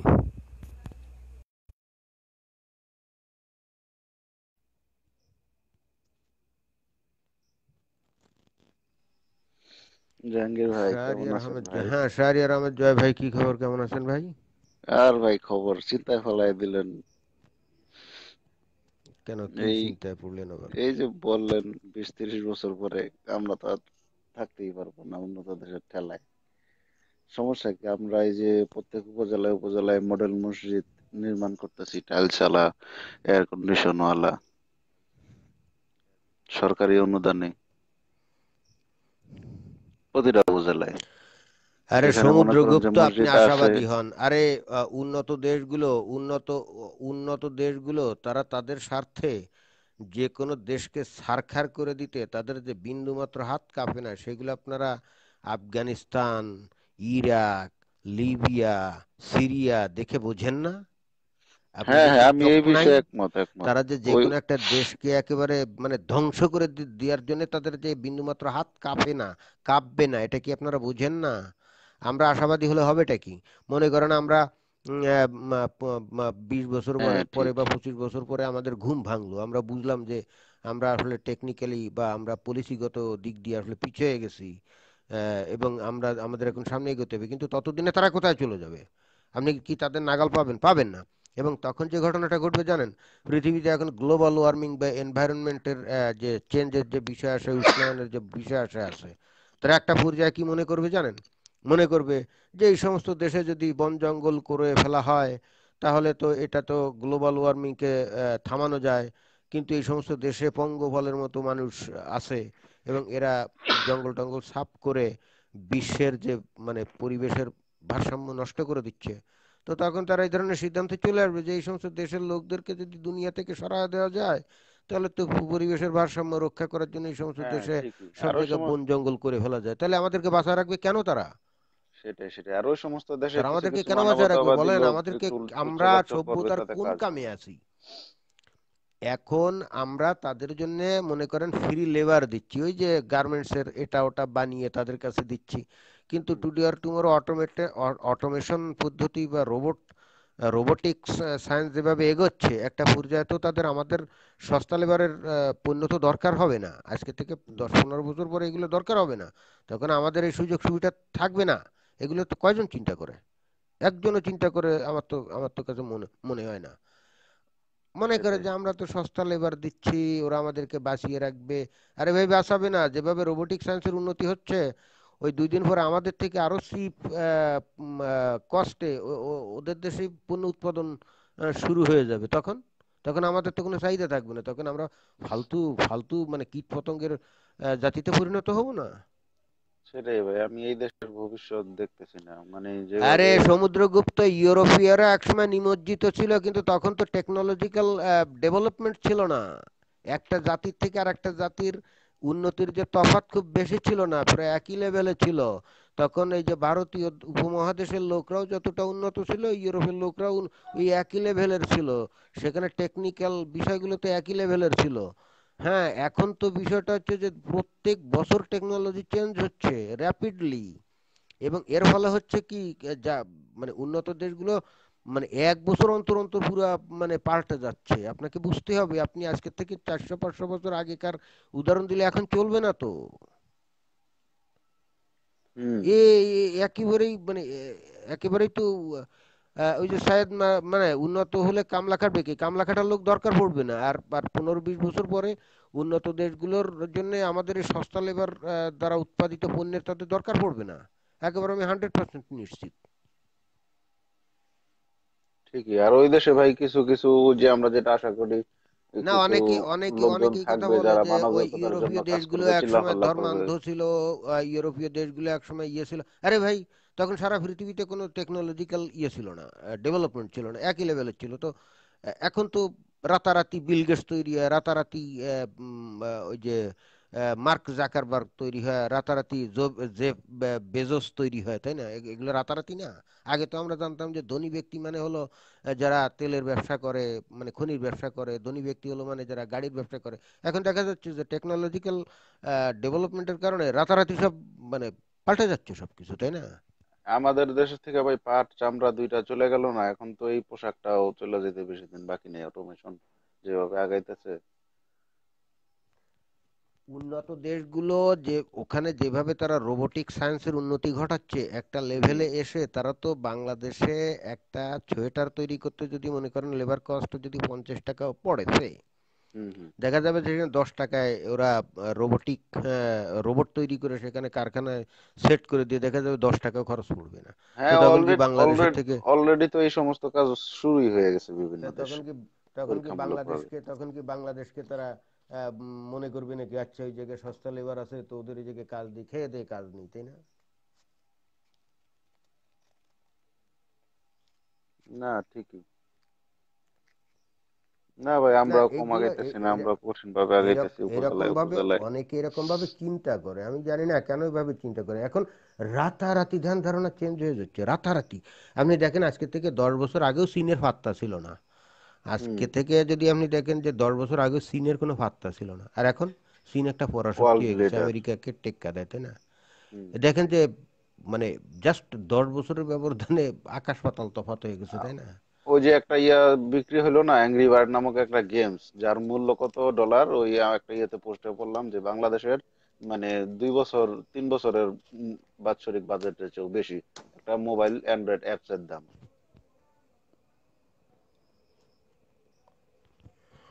হ্যাঁ, যাই হোক, দেখি আরো অনেক লোক কথা টথা বলতে চাচ্ছে। আমাদের মতিউর রহমান খান শিল্টু ভাই ভালো ভালো কথা বলে, দেখি উনি আজকে কি বলতে চাচ্ছেন, আমাদের জন্য কি কথা উনি। শিল্টু ভাই, আপনাকে কি ব্যাপার, no answer from live video guest, আপনি একটু বেরোয় যে আবার আসুন, তাহলে মনে হয় আপনাকে সংযুক্ত করা যাবে। আপনি একটু কাইন্ডলি বেরোয় যে আবার আসুন। রুদ্রশঙ্কর, সে প্রায় সে সবসময় আমার লাইভে থাকে, এই মনে হয় প্রথম সে কথা বলার জন্য ইয়ে করলো, রিকোয়েস্ট করলো। দেখি। হ্যালো জাহাঙ্গীর ভাই। হ্যাঁ, কি খবর ভাই, তো কেমন আছেন? আমি বলছিলাম, হ্যাঁ ভালো আছি আমি, আপনি ভালো আছে? না, ভালো ছিলাম কিন্তু এখন ভালো নাই। ও, তো আমি বলছিলাম কি, আজকে তো বিজ্ঞান বিষয়ে আলোচনা ছিল, তো হঠাৎ করে ভালোই শুনতেছিলাম আমি। বেশি খুব একটা আর কি আমি জয়েন হই না, আপনার লাইভ শুনতেই বেশি পছন্দ করি। তো জয়েন এর জন্যই হলাম, যেহেতু আজকের বিষয়টা বিজ্ঞান বিষয় ছিল, তো হঠাৎ করে চেঞ্জ ধার্মিক বিষয়ে চলে আসলো, তাই আর কি আমি যুক্ত হলাম আর কি। তো আমার একটা প্রশ্ন ছিল, যেটা হচ্ছে, যেহেতু পদার্থের ক্ষুদ্রতম কণা ইলেকট্রন, প্রোটন, নিউট্রন, ঠিক আছে? হুম। তো এই ইলেকট্রন, প্রোটন, নিউট্রন দিয়ে যে প্রত্যেকটা পদার্থই তৈরি, এই ইলেকট্রন প্রোটনের মাত্রা যদি আমি যেমন আলাদা আলাদা ভাবে তৈরি করতে পারি, মানে আলাদা আলাদা ভাবে, যেমন দুধ, দুধের মধ্যে ইলেকট্রন, প্রোটন, নিউট্রন নিশ্চয়ই আছে, জল, কাঠ, প্রত্যেকটা পদার্থের মধ্যে যেমন এই তিনটে জিনিস আছে, আমি তিনটে হুম হুম। জিনিসকে যদি সুন্দরভাবে আলাদা আলাদা ভাবে গুছিয়ে যে কোনো আইটেম তো তৈরি করতে পারবো। হ্যাঁ, বিজ্ঞানীরা পারে তো এখন। এই জন্যই তো ওই যে 115টা মনে হয় মৌলিক পদার্থ অলরেডি, অর্থাৎ 92 এর পরে বাকি যে 115টা, তো 15 আর 8, 8 + 4 23টা বা 24টা এভাবে এভাবে করে তো বিজ্ঞানীরা তৈরি করছে মৌলিক পদার্থ। হ্যাঁ হ্যাঁ হ্যাঁ, ঠিক আমরা এই জিনিসটা যখন মোটামুটি আরো প্রসেস করতে শিখবো, যেহেতু আমি বিজ্ঞান বিষয়ে খুব একটা ভালো বুঝি না, জানিও না, বিজ্ঞানের স্টুডেন্টও না, ছাত্র মানে ছাত্রও না, সেহেতু আমরা আগামী দিন মনে হয় দুধ বানাতে পারবো, মাংস বানাতে পারবো, অনেক কিছুই তৈরি করতে পারবো। এখনই পারে, এখনই তাই পারে।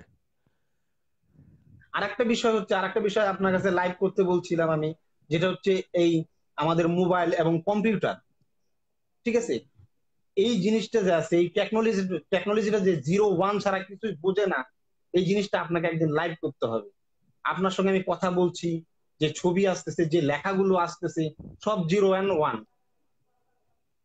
হাই এবং লো ভোল্ট, ঠিক আছে, এটা নিয়ে ওইটা নিয়ে আপনাকে কথা একদিন লাইভ বলার কি করতে আছে? হবে। ওইটা 0 এবং 1 এই দুইটা ডিজিট ছাড়া কম্পিউটার বোঝে না, এবং সেটার ভিত্তিতে এই ল্যাঙ্গুয়েজ গুলো তৈরি হয় আর কি। হ্যাঁ তো হ্যাঁ হ্যাঁ, এইটা এইটা আপনাকে এই অবশ্য বিষয় নিয়ে একদিন একটা লাইভ করতে হবে। এইটা এইটা ওই যে এইটা ডিএনএ তে যে অ্যাডিনাইন, গুয়ানাইন, থাইমিন আর কি জানি একটা চারটা ওরকম কি করতে এটা চাইছিল, আরেকটা মাঝে বিট এগুলো মনে হয় শুনতেছিলাম, একটা কিন্তু বিট এগুলো পরে ওয়ান আর বিট কোনো হয়, কাজ হয়নি। এরকম জিরো ওয়ান আটটা বিটে মনে হয় একটা ওয়ান বাইট হয়, তারপর ওয়ান হাজার আমি চব্বিশ বাইটে মানে। কম্পিউটারের এই প্রোগ্রামিং সেক্টরে এত বেশি আমি জানাশোনা করি নাই, কারণ কত এত জেনে পারা যায় না সব বিষয়। আপনার দরকারটা কি? ওই বিষয়ে আমি অত জানি না।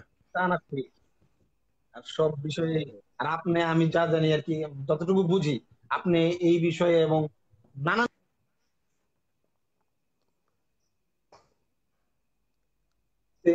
এবং দেখি আপনার প্রথম যখন শুরু করছেন, আপনি লাইভ তখন করতেন না, আপনি অন্য মানুষের লাইভে অ্যাড হতেন, যেমন সোলারিন, আসিফ মহিউদ্দিন, এদের লাইভে, তখন থেকে আপনার লাইভ আমি ফলো করি।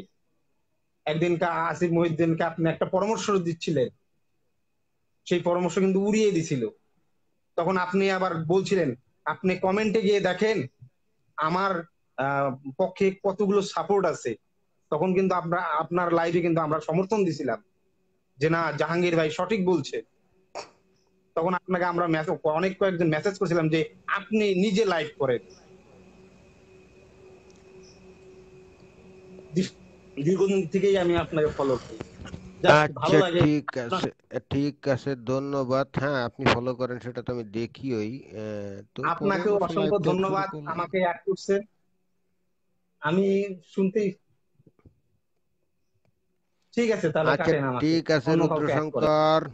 দেখি অস্পৃশ্য মানব কি বলতেছে। অস্পৃশ্য মানবকে সংযুক্ত করলাম। ভাই, আপনার ওখানে একটা অ্যাড রিকোয়েস্ট গেছে, আপনি অ্যাকসেপ্ট করুন ওটা।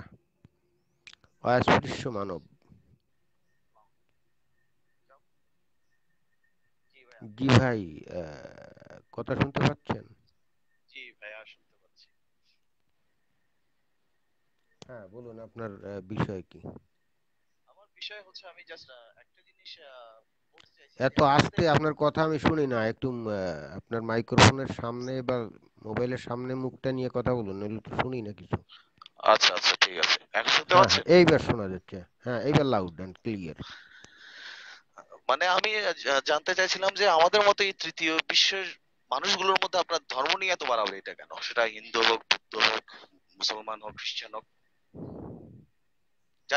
কারণ হচ্ছে কারণ হচ্ছে এখানে কারণ হচ্ছে এখানে ইহজাগতিক যে চাহিদাগুলো আছে, এই চাহিদাগুলো তো আসলে আমাদের যে অর্থনৈতিক সিস্টেম আছে, এই সিস্টেমটা দিয়ে পূরণ হয় না। পূরণ না হলে হয় কি, এই এই সমস্ত মানুষগুলা তখন এই যে পরকালে অনেক মানে অনেক যা চাবে তাই পাবে, এই ধরনের বিষয়গুলো খায় বেশি। তারা মনে করে যে এই জগতে পাচ্ছি না, আচ্ছা ঠিক আছে, পরজগতে পাওয়া যাবে। এটা একটা কারণ। নাম্বার দুই, অশিক্ষা। আমাদের শিক্ষা সিস্টেমটা হলো কমপ্লিটলি একটা রং ট্র্যাকে আছে। আমরা বিজ্ঞান ভিত্তিক শিক্ষা সিস্টেম এই সমস্ত দেশের কোথাও নাই। এখানে বাধ্যতামূলকভাবে একেবারে প্রাইমারি লেভেল থেকে ধর্মীয় শিক্ষাটাকে চাপিয়ে দেওয়া হয়। চাপিয়ে দেওয়ার ফলে হয় কি, তার পরবর্তীতে যে বিজ্ঞান মনস্কতা বা সৃষ্টিশীল যে চিন্তা ভাবনার একেবারে অপমৃত্যু ঘটে তার শৈশবে। হ্যাঁ, এর ফলে পরবর্তীতে তারা যতই ওই যে বিশ্ববিদ্যালয়টা শিক্ষা দীক্ষা গ্রহণ করুক না কেন, শৈশবে তার যে সৃষ্টিশীল চিন্তাভাবনার যে অপমৃত্যু ঘটে গেল, ওইটা থেকে খুব কম মানুষ বেরোতে পারে। বেরোতে একেবারে পারে না তা না, কিন্তু খুব কম মানুষ পারে, হয়তো শতকরা 2 বা 10 জন হয়তো পারে, আর বাকি অধিকাংশ লোক ওই লেভেলেই থেকে যায়, ওখান থেকে আর বেরোতে চায় না। সেটা একটা কথা, কিন্তু আরেকটা ব্যাপার কি নেই যে যারা আমরা আসলে জানতে চাই, যারা আসলে আমরা বলতে চাই, আমাদেরকে আমাদের পরিচয়টা গোপন রেখে আসলে একটা বলা প্রবণতা বা এই ধরনের কি একটা বিষয়ে কাজ করছে না সবার ভেতর? আমরা কথা বুঝতে পারিনি। মানে আমরা যারা আসলে জানতে চাই, যে বিষয়টা নিয়ে আমাদের সন্দেহ বা যে জিনিসটা নিয়ে আমাদের প্রশ্ন, যে ব্যাপারটা আমরা বদলাতে চাই, সেগুলো মানে আমরা যেগুলো এই কাজগুলো করতে চাইছি, আমাদের তো আসলে পরিচয়টা গোপন রেখে, বা এই যে আমি আপনার সাথে ভিডিওতে কথা বলছি, আমি আমার মুখটা দেখাতে ভয় পাচ্ছি, এটাও কি একটা কারণ নয় যে আমরা আসলে ভয়ে ভয়ে এই কাজগুলো করার চেষ্টা করছি? এইটা আবার কোন ধরনের কথা বললেন, যে শৈশবেই যদি মনে করেন একটা সমাজে 100 জন মানুষ আছে, জি। এখন তার মধ্যে মনে করেন 100 জন মানুষই একেবারে শৈশবে তার সৃষ্টিশীলতাটাকে একেবারে ধ্বংস করে ফেলছে। জি। সেখানে সে সব কিছুর জন্য সৃষ্টিকর্তাকে মনে করে, সব কিছুর জন্য 1000 বছর আগের কোনো একটা কিতাবকে তারা মনে করে এর চাইতে ভালো কিতাব আর নাই। জি। এবং তার মধ্যে যে বিধিবিধান আছে এর চাইতে ভালো বিধিবিধান নাই, এবং এর মধ্যে সব জ্ঞান বিজ্ঞান লুক্কায়িত আছে। এই বিষয়টা শৈশবে যদি 100 জনের মধ্যে 100 জনকেই ঢুকিয়ে দেওয়া হয়, পরবর্তীতে এসে বিভিন্ন কারণে হয়তো 2-5 ধরেন 10 জন লোক এই এই এই ধরনের চক্র থেকে বেরোয় গেল, বাট বাকি 90% লোক কিন্তু ওই ওই ওই মানসিকতা নিয়েই থাকে। হ্যাঁ, সেটা ঠিক। অর্থাৎ ওভারঅল ওভারঅল যে যে পার্সেন্টেজটা সেটা তো ওই দিকেই থাকে। তো এই সমস্ত লোক হয় কি ধর্মীয় ব্যাপারে কোনো কম্প্রোমাইজ করে না, ধর্মীয় ব্যাপারে কম্প্রোমাইজ তা তো করে না, অবশ্যই। মানে তারা যেটা শিখে আসছে ওই ব্যাপারে ভিন্ন কোনো কথা তারা শুনতে চায় না, তারা যেটা শিখে আসছে তার পক্ষে কথা শুনতে চায়। আপনি যখনই ভিন্ন একটা কথা তাদের কাছে আপনি উত্থাপন করবেন, তখন তারা অবচেতন মন থেকেই তারা হিংস্র হয়ে আপনাকে অ্যাটাক করতে আসবে, কারণ সে তো মনে করে যে সে যেটা জানে ওটাই সত্য, না, ওর তাদের বাইরে অন্য হোলি, কিছু সত্য নাই।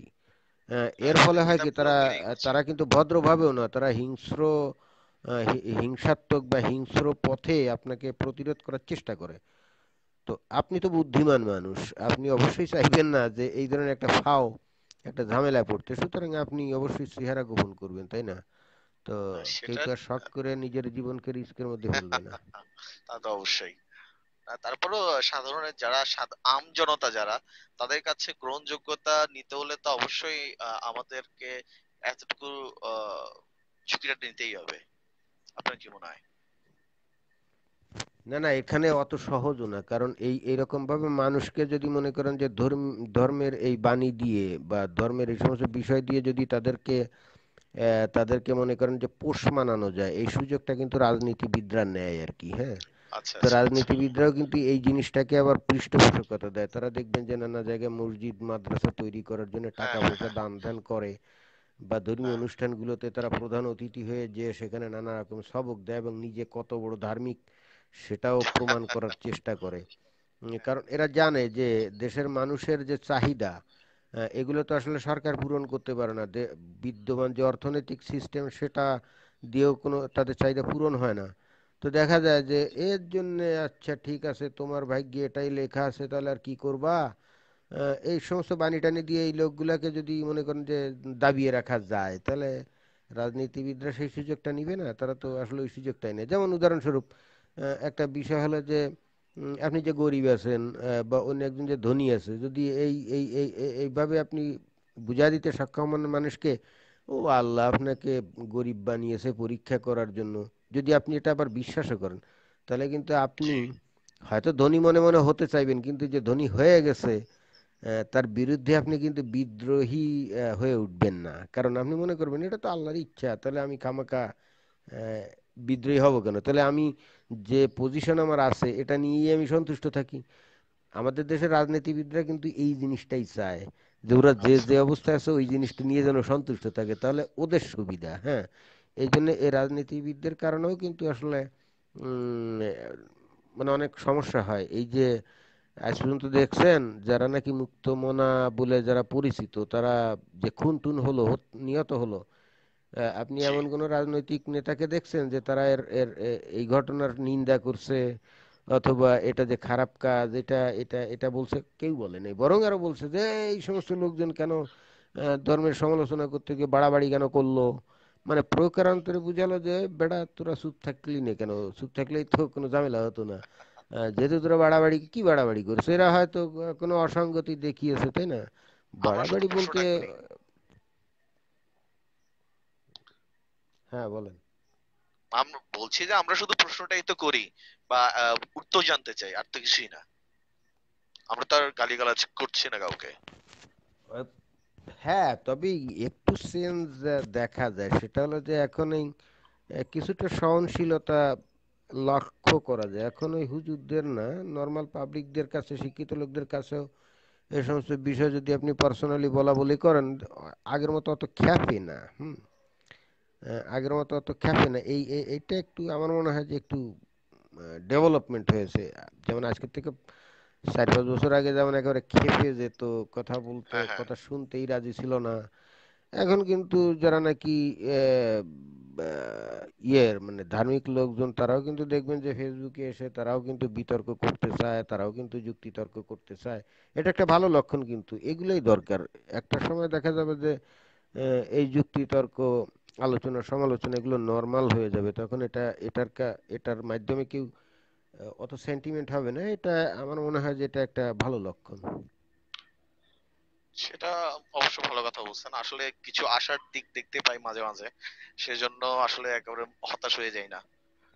ধন্যবাদ না, আপনার সাথে কিন্তু কথা বলে। আমি আমি যে কারণে শঙ্কিত সেটা হলো যে জি। এত এই যে ভালো জিনিসটা পজিটিভিটির দিকে যে অগ্রগতি, এটা এত ধীর যে এইটা উত্তরীণ, এইটা থেকে উত্তরিত হয়ে আমাদের জাতি যখন জাগবে, তখন ওরা জেগে দেখবে যে বাকি বিশ্ব কোথায় চলে গেছে, তাদের তো নাগাল পাবে না, তো তখন তো জাগেও কোনো লাভ হবে না। না, মানে না আপনি যাইতে ভাই। জেগে থেকে বা আপনার লাভটা কি? মনে করেন যে আপনি সকালে 9টায় অফিস করতে যাবেন, সে এখন রাতের বেলায় এত বেশি আপনি মনে করেন যে ড্রাগ নিলেন, হতে পারে সেটা আপনি হুইস্কি পান করছেন, আমি অন্য ড্রাগের কথা বললাম না। এখন আপনি ঘুমালেন, ঘুমাইতে ঘুমাইতে মনে করেন বেলা 1টায় উঠলেন, তো আপনার 1টায় উঠে আপনার লাভটা কি? আপনার তো 9টার সময় জরুরি আপনার কাজ ছিল, হয়তো বা অফিসে একটা বড় একটা হয়তো বিজনেস ডিল ছিল, যাতে আপনি কয়েক কোটি টাকা হয়তো লাভ করতে পারতেন, এবং আপনি 1টার সময় ঘুমাইতে ওঠার পরে আপনার লাভটা কি? আপনি তো ডিলটা হারায় ফেললেন, তাই না? সেটা ঠিক আছে, কিন্তু ব্যাপারটা হচ্ছে যে এখন তো আর টেকনোলজির যুগ। আপনি নিজেই বললেন যে কমিউনিকেশন সব জায়গায় আছে। আমেরিকাতে যে টেকনোলজিটা আজকে তৈরি হচ্ছে, আমরা হয়তো 1 মাস পরে আমাদের কাছে চলে আসছে। তো আমি টেকনোলজি নিয়ে অত আশঙ্কিত নই। আমি আশঙ্কিত হচ্ছি আমি আশঙ্কিত হচ্ছি শুধু আমাদের দেশের মানুষের মানসিকতা নিয়ে, যে আসলেই কি আমরা পাল্টাচ্ছি কিনা, নাকি আমরা আরো আরো এর দিকে যাচ্ছি। পাল্টাচ্ছি মনে হয়, কিছু কিছু পাল্টাচ্ছি তো বটেই, কিন্তু সেটার গতি খুবই ধীর। ধীর এই কারণে যে যেমন উদাহরণস্বরূপ, যেমন একজন শিক্ষিত মানুষ, তারা আপনি মনে করেন একটা যৌক্তিক কোনো বিষয় আপনি দেখালেন, কিন্তু সে যদি সেটাকে সাবসাইড করে বা বুঝেও না বুঝার ভান করে, এবং আপনি সেটা বুঝতে পারতেছেন যে গুজামিল দিচ্ছে, তো এটা আসলে তাহলে তার শিক্ষিত তারা আমি বলি কি করে? সে যদি তার তো শিক্ষার কোনো দরকার নেই। না ওই তো আপনি একটা কথা বললেন না যে আমাদের শুরুতে গোড়ায় গলদ। আমাদের শিক্ষাটার আসলে কোনো শেকড় নেই। এটা হচ্ছে সবচেয়ে বড় সমস্যা। আমাদের শিক্ষার্থীদের দোষ দিয়ে লাভ নেই। ব্যাপারটা হচ্ছে আমাদের যে এডুকেশন সিস্টেম, আমার মনে হয় সেটা আমাদের এডুকেশন সিস্টেম আসলে শেখার মতো কিছু নেই। ছাত্ররা এখন ছাত্ররা এডুকেশন আহ, সিস্টেমটা পাল্টাবে কি? এখন এই এডুকেশন সিস্টেম পাল্টাবে কি? এডুকেশন সিস্টেম পাল্টানো তো দূরের কথা, বরং যেটুক বিজ্ঞান মনস্কতা সিস্টেম ছিল, যেটুক উদারবাদিতা ছিল, যেটুক ধর্মনিরপেক্ষতার লেবাস ছিল, দিন দিন তো জি সেটাও জি।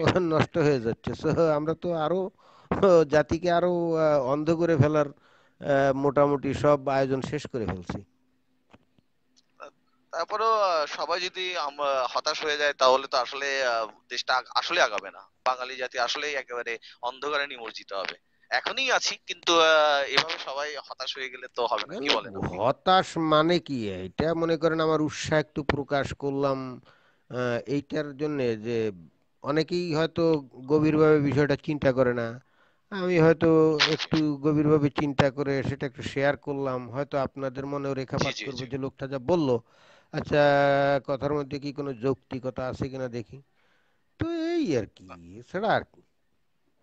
না, তারপরও কথা বলার লোক তো নেই।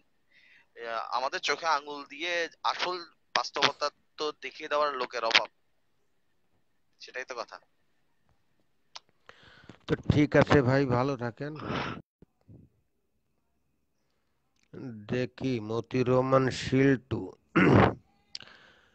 কিরে ভাই মতিউর রহমান শিল্টু ভাই, আপনাকে বললাম যে সংযুক্ত করা যাবে, আপনি তো মনে হয় সেটা করেন নাই। আপনি কি আমার কথা শুনতে পাচ্ছেন? কারণ আপনাকে সংযুক্ত করলেই বলেন no answer from live guest video.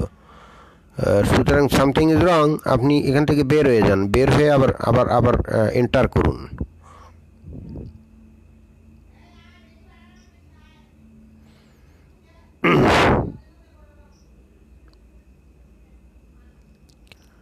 হ্যাঁ, এইবার অ্যাডিং হবে বলে মনে হয়। এতক্ষণ আপনাকে বললাম, আপনি শুনলেন না। এখন মনে হয় সংযুক্ত হতে পারবেন। হ্যাঁ, এই তো সংযুক্ত হয়ে গেলেন, দেখছেন? হ্যাঁ ভাই, কি খবর ভাই? শুনতে পাচ্ছেন? হ্যাঁ, এখন শুনতে পাচ্ছি। আপনাকে বারবার বললাম যে আপনি বেরোয় আবার আসুন, বেরোয় আবার আসুন, আপনি কি শুনতে পারেন নাই? হ্যাঁ, এখন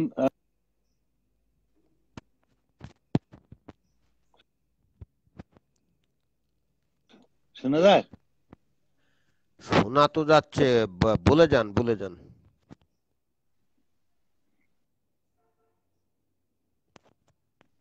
হ্যালো। আরে কথা না বললে আমরা শুনবো কেমনে? আপনি হ্যালো হ্যালো, আমি তো, আমার কথা কি শুনতে হ্যাঁ পান না? আমি শুনতে পাচ্ছি, আপনি শুনেন। তাহলে আমি, আমিও তো শুনতে পাচ্ছি, আপনি বলে যান, আপনার কথা বলে যান, গো হেড প্লিজ। হ্যাঁ, তো যেটা বলতে চাইছিলাম, প্রথমত আপনার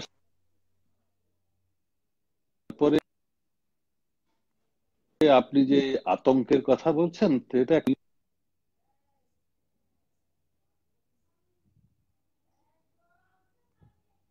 স্কিল পপুলেশন একটা দেশের জন্য সম্পদ, কিন্তু বছর, হ্যালো, আচ্ছা, আপনার আমি কথা কেটে গেছে বোধহয় কেটে না? যাচ্ছে কেন? কেটে যাচ্ছে, কি সমস্যা কি আপনার? আজকে কি আপনার লাইন খুব দুর্বল নাকি, নাকি আমার লাইন দুর্বল? আমার এনবিএন মডেল। আরে হলোটা কি আজকে, কি আপনার উপরে কি জিনের আসর পড়লো নাকি? আহ,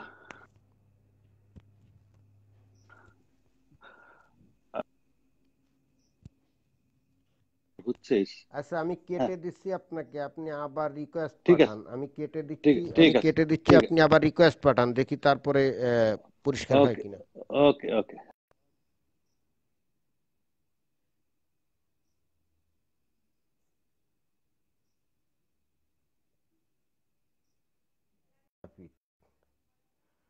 Mohammad Kadir, Jahangir bhai, I want to help you. If you are watching this comment, please get in touch with me. What kind of help you can do?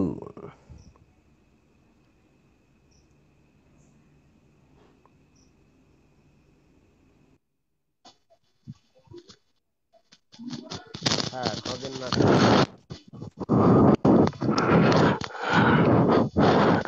হ্যাঁ ভাই, ভালো আছেন? হ্যাঁ জি ভাই, ভালো আছি, আপনি ভালো আছেন? হ্যাঁ, ভালো আছি ভাই। হ্যাঁ বলুন, কি বলছি কি আপনি লাইভ বলার টাইপ জন্য? তো ভালোই করেন, ভালোই তো শুনি, যা হোক আপনার কথা। তা বলছি ওই যারা মুমিনরা আপনাদের চ্যালেঞ্জ জানায়, তা ওদের আপনি একটু চ্যালেঞ্জ করতে পারেন না ভাই?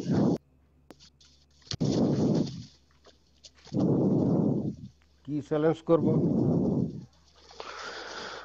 মুমিনরা আপনাদের চ্যালেঞ্জ করে যে আপনাদের 2 মিনিট মানে বিতর্কে দাঁড়াইতে দিবে না।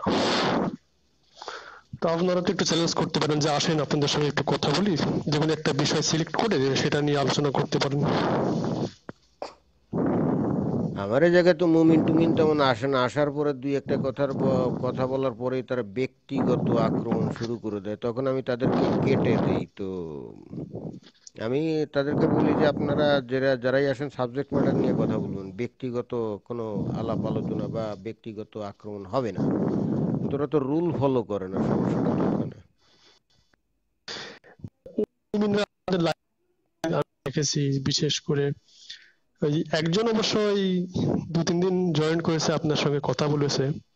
সেটা হলো ওই যে ভারতে বাড়ি, কি যেন নামটা,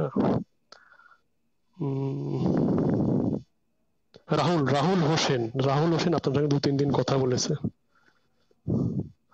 কিন্তু এই যে সাইম শাহরিয়ার আছে, যে চ্যালেঞ্জ করেছে যে যে কোনো নাস্তিক আসবে আমার সঙ্গে কথা বলতে 2 মিনিট দাঁড়াতে পারবে না, যে কোনো বিষয়ে, কোরআন বিষয়ে। তা আপনি তো দেখি কোরআন বেশ ভালোই জানেন, আপনার বেশ ভালোই অভিজ্ঞতা আছে।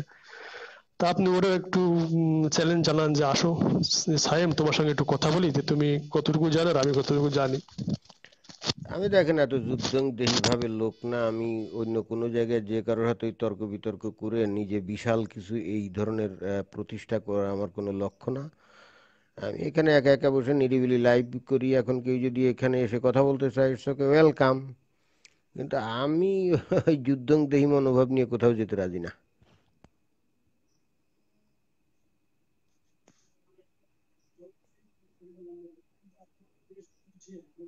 মানে ফ্রিজ হয়ে গেলেন কেন?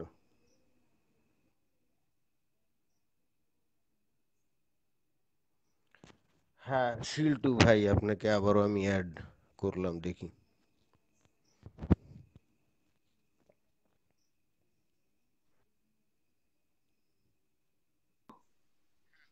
হ্যাঁ ভাই, আবার সংযুক্ত হলেন। এবার কথা বলুন তো, দেখি শোনা যায় নাকি। বুঝতেছি না এই কি হলো। হ্যালো, হ্যাঁ, শুনতে পাইতো, শুনতে পাইতো। হ্যাঁ, বলেন বলেন। আপনি ওই যে শুরু তো কেটে গেল, একেবারে 100 বার একমত।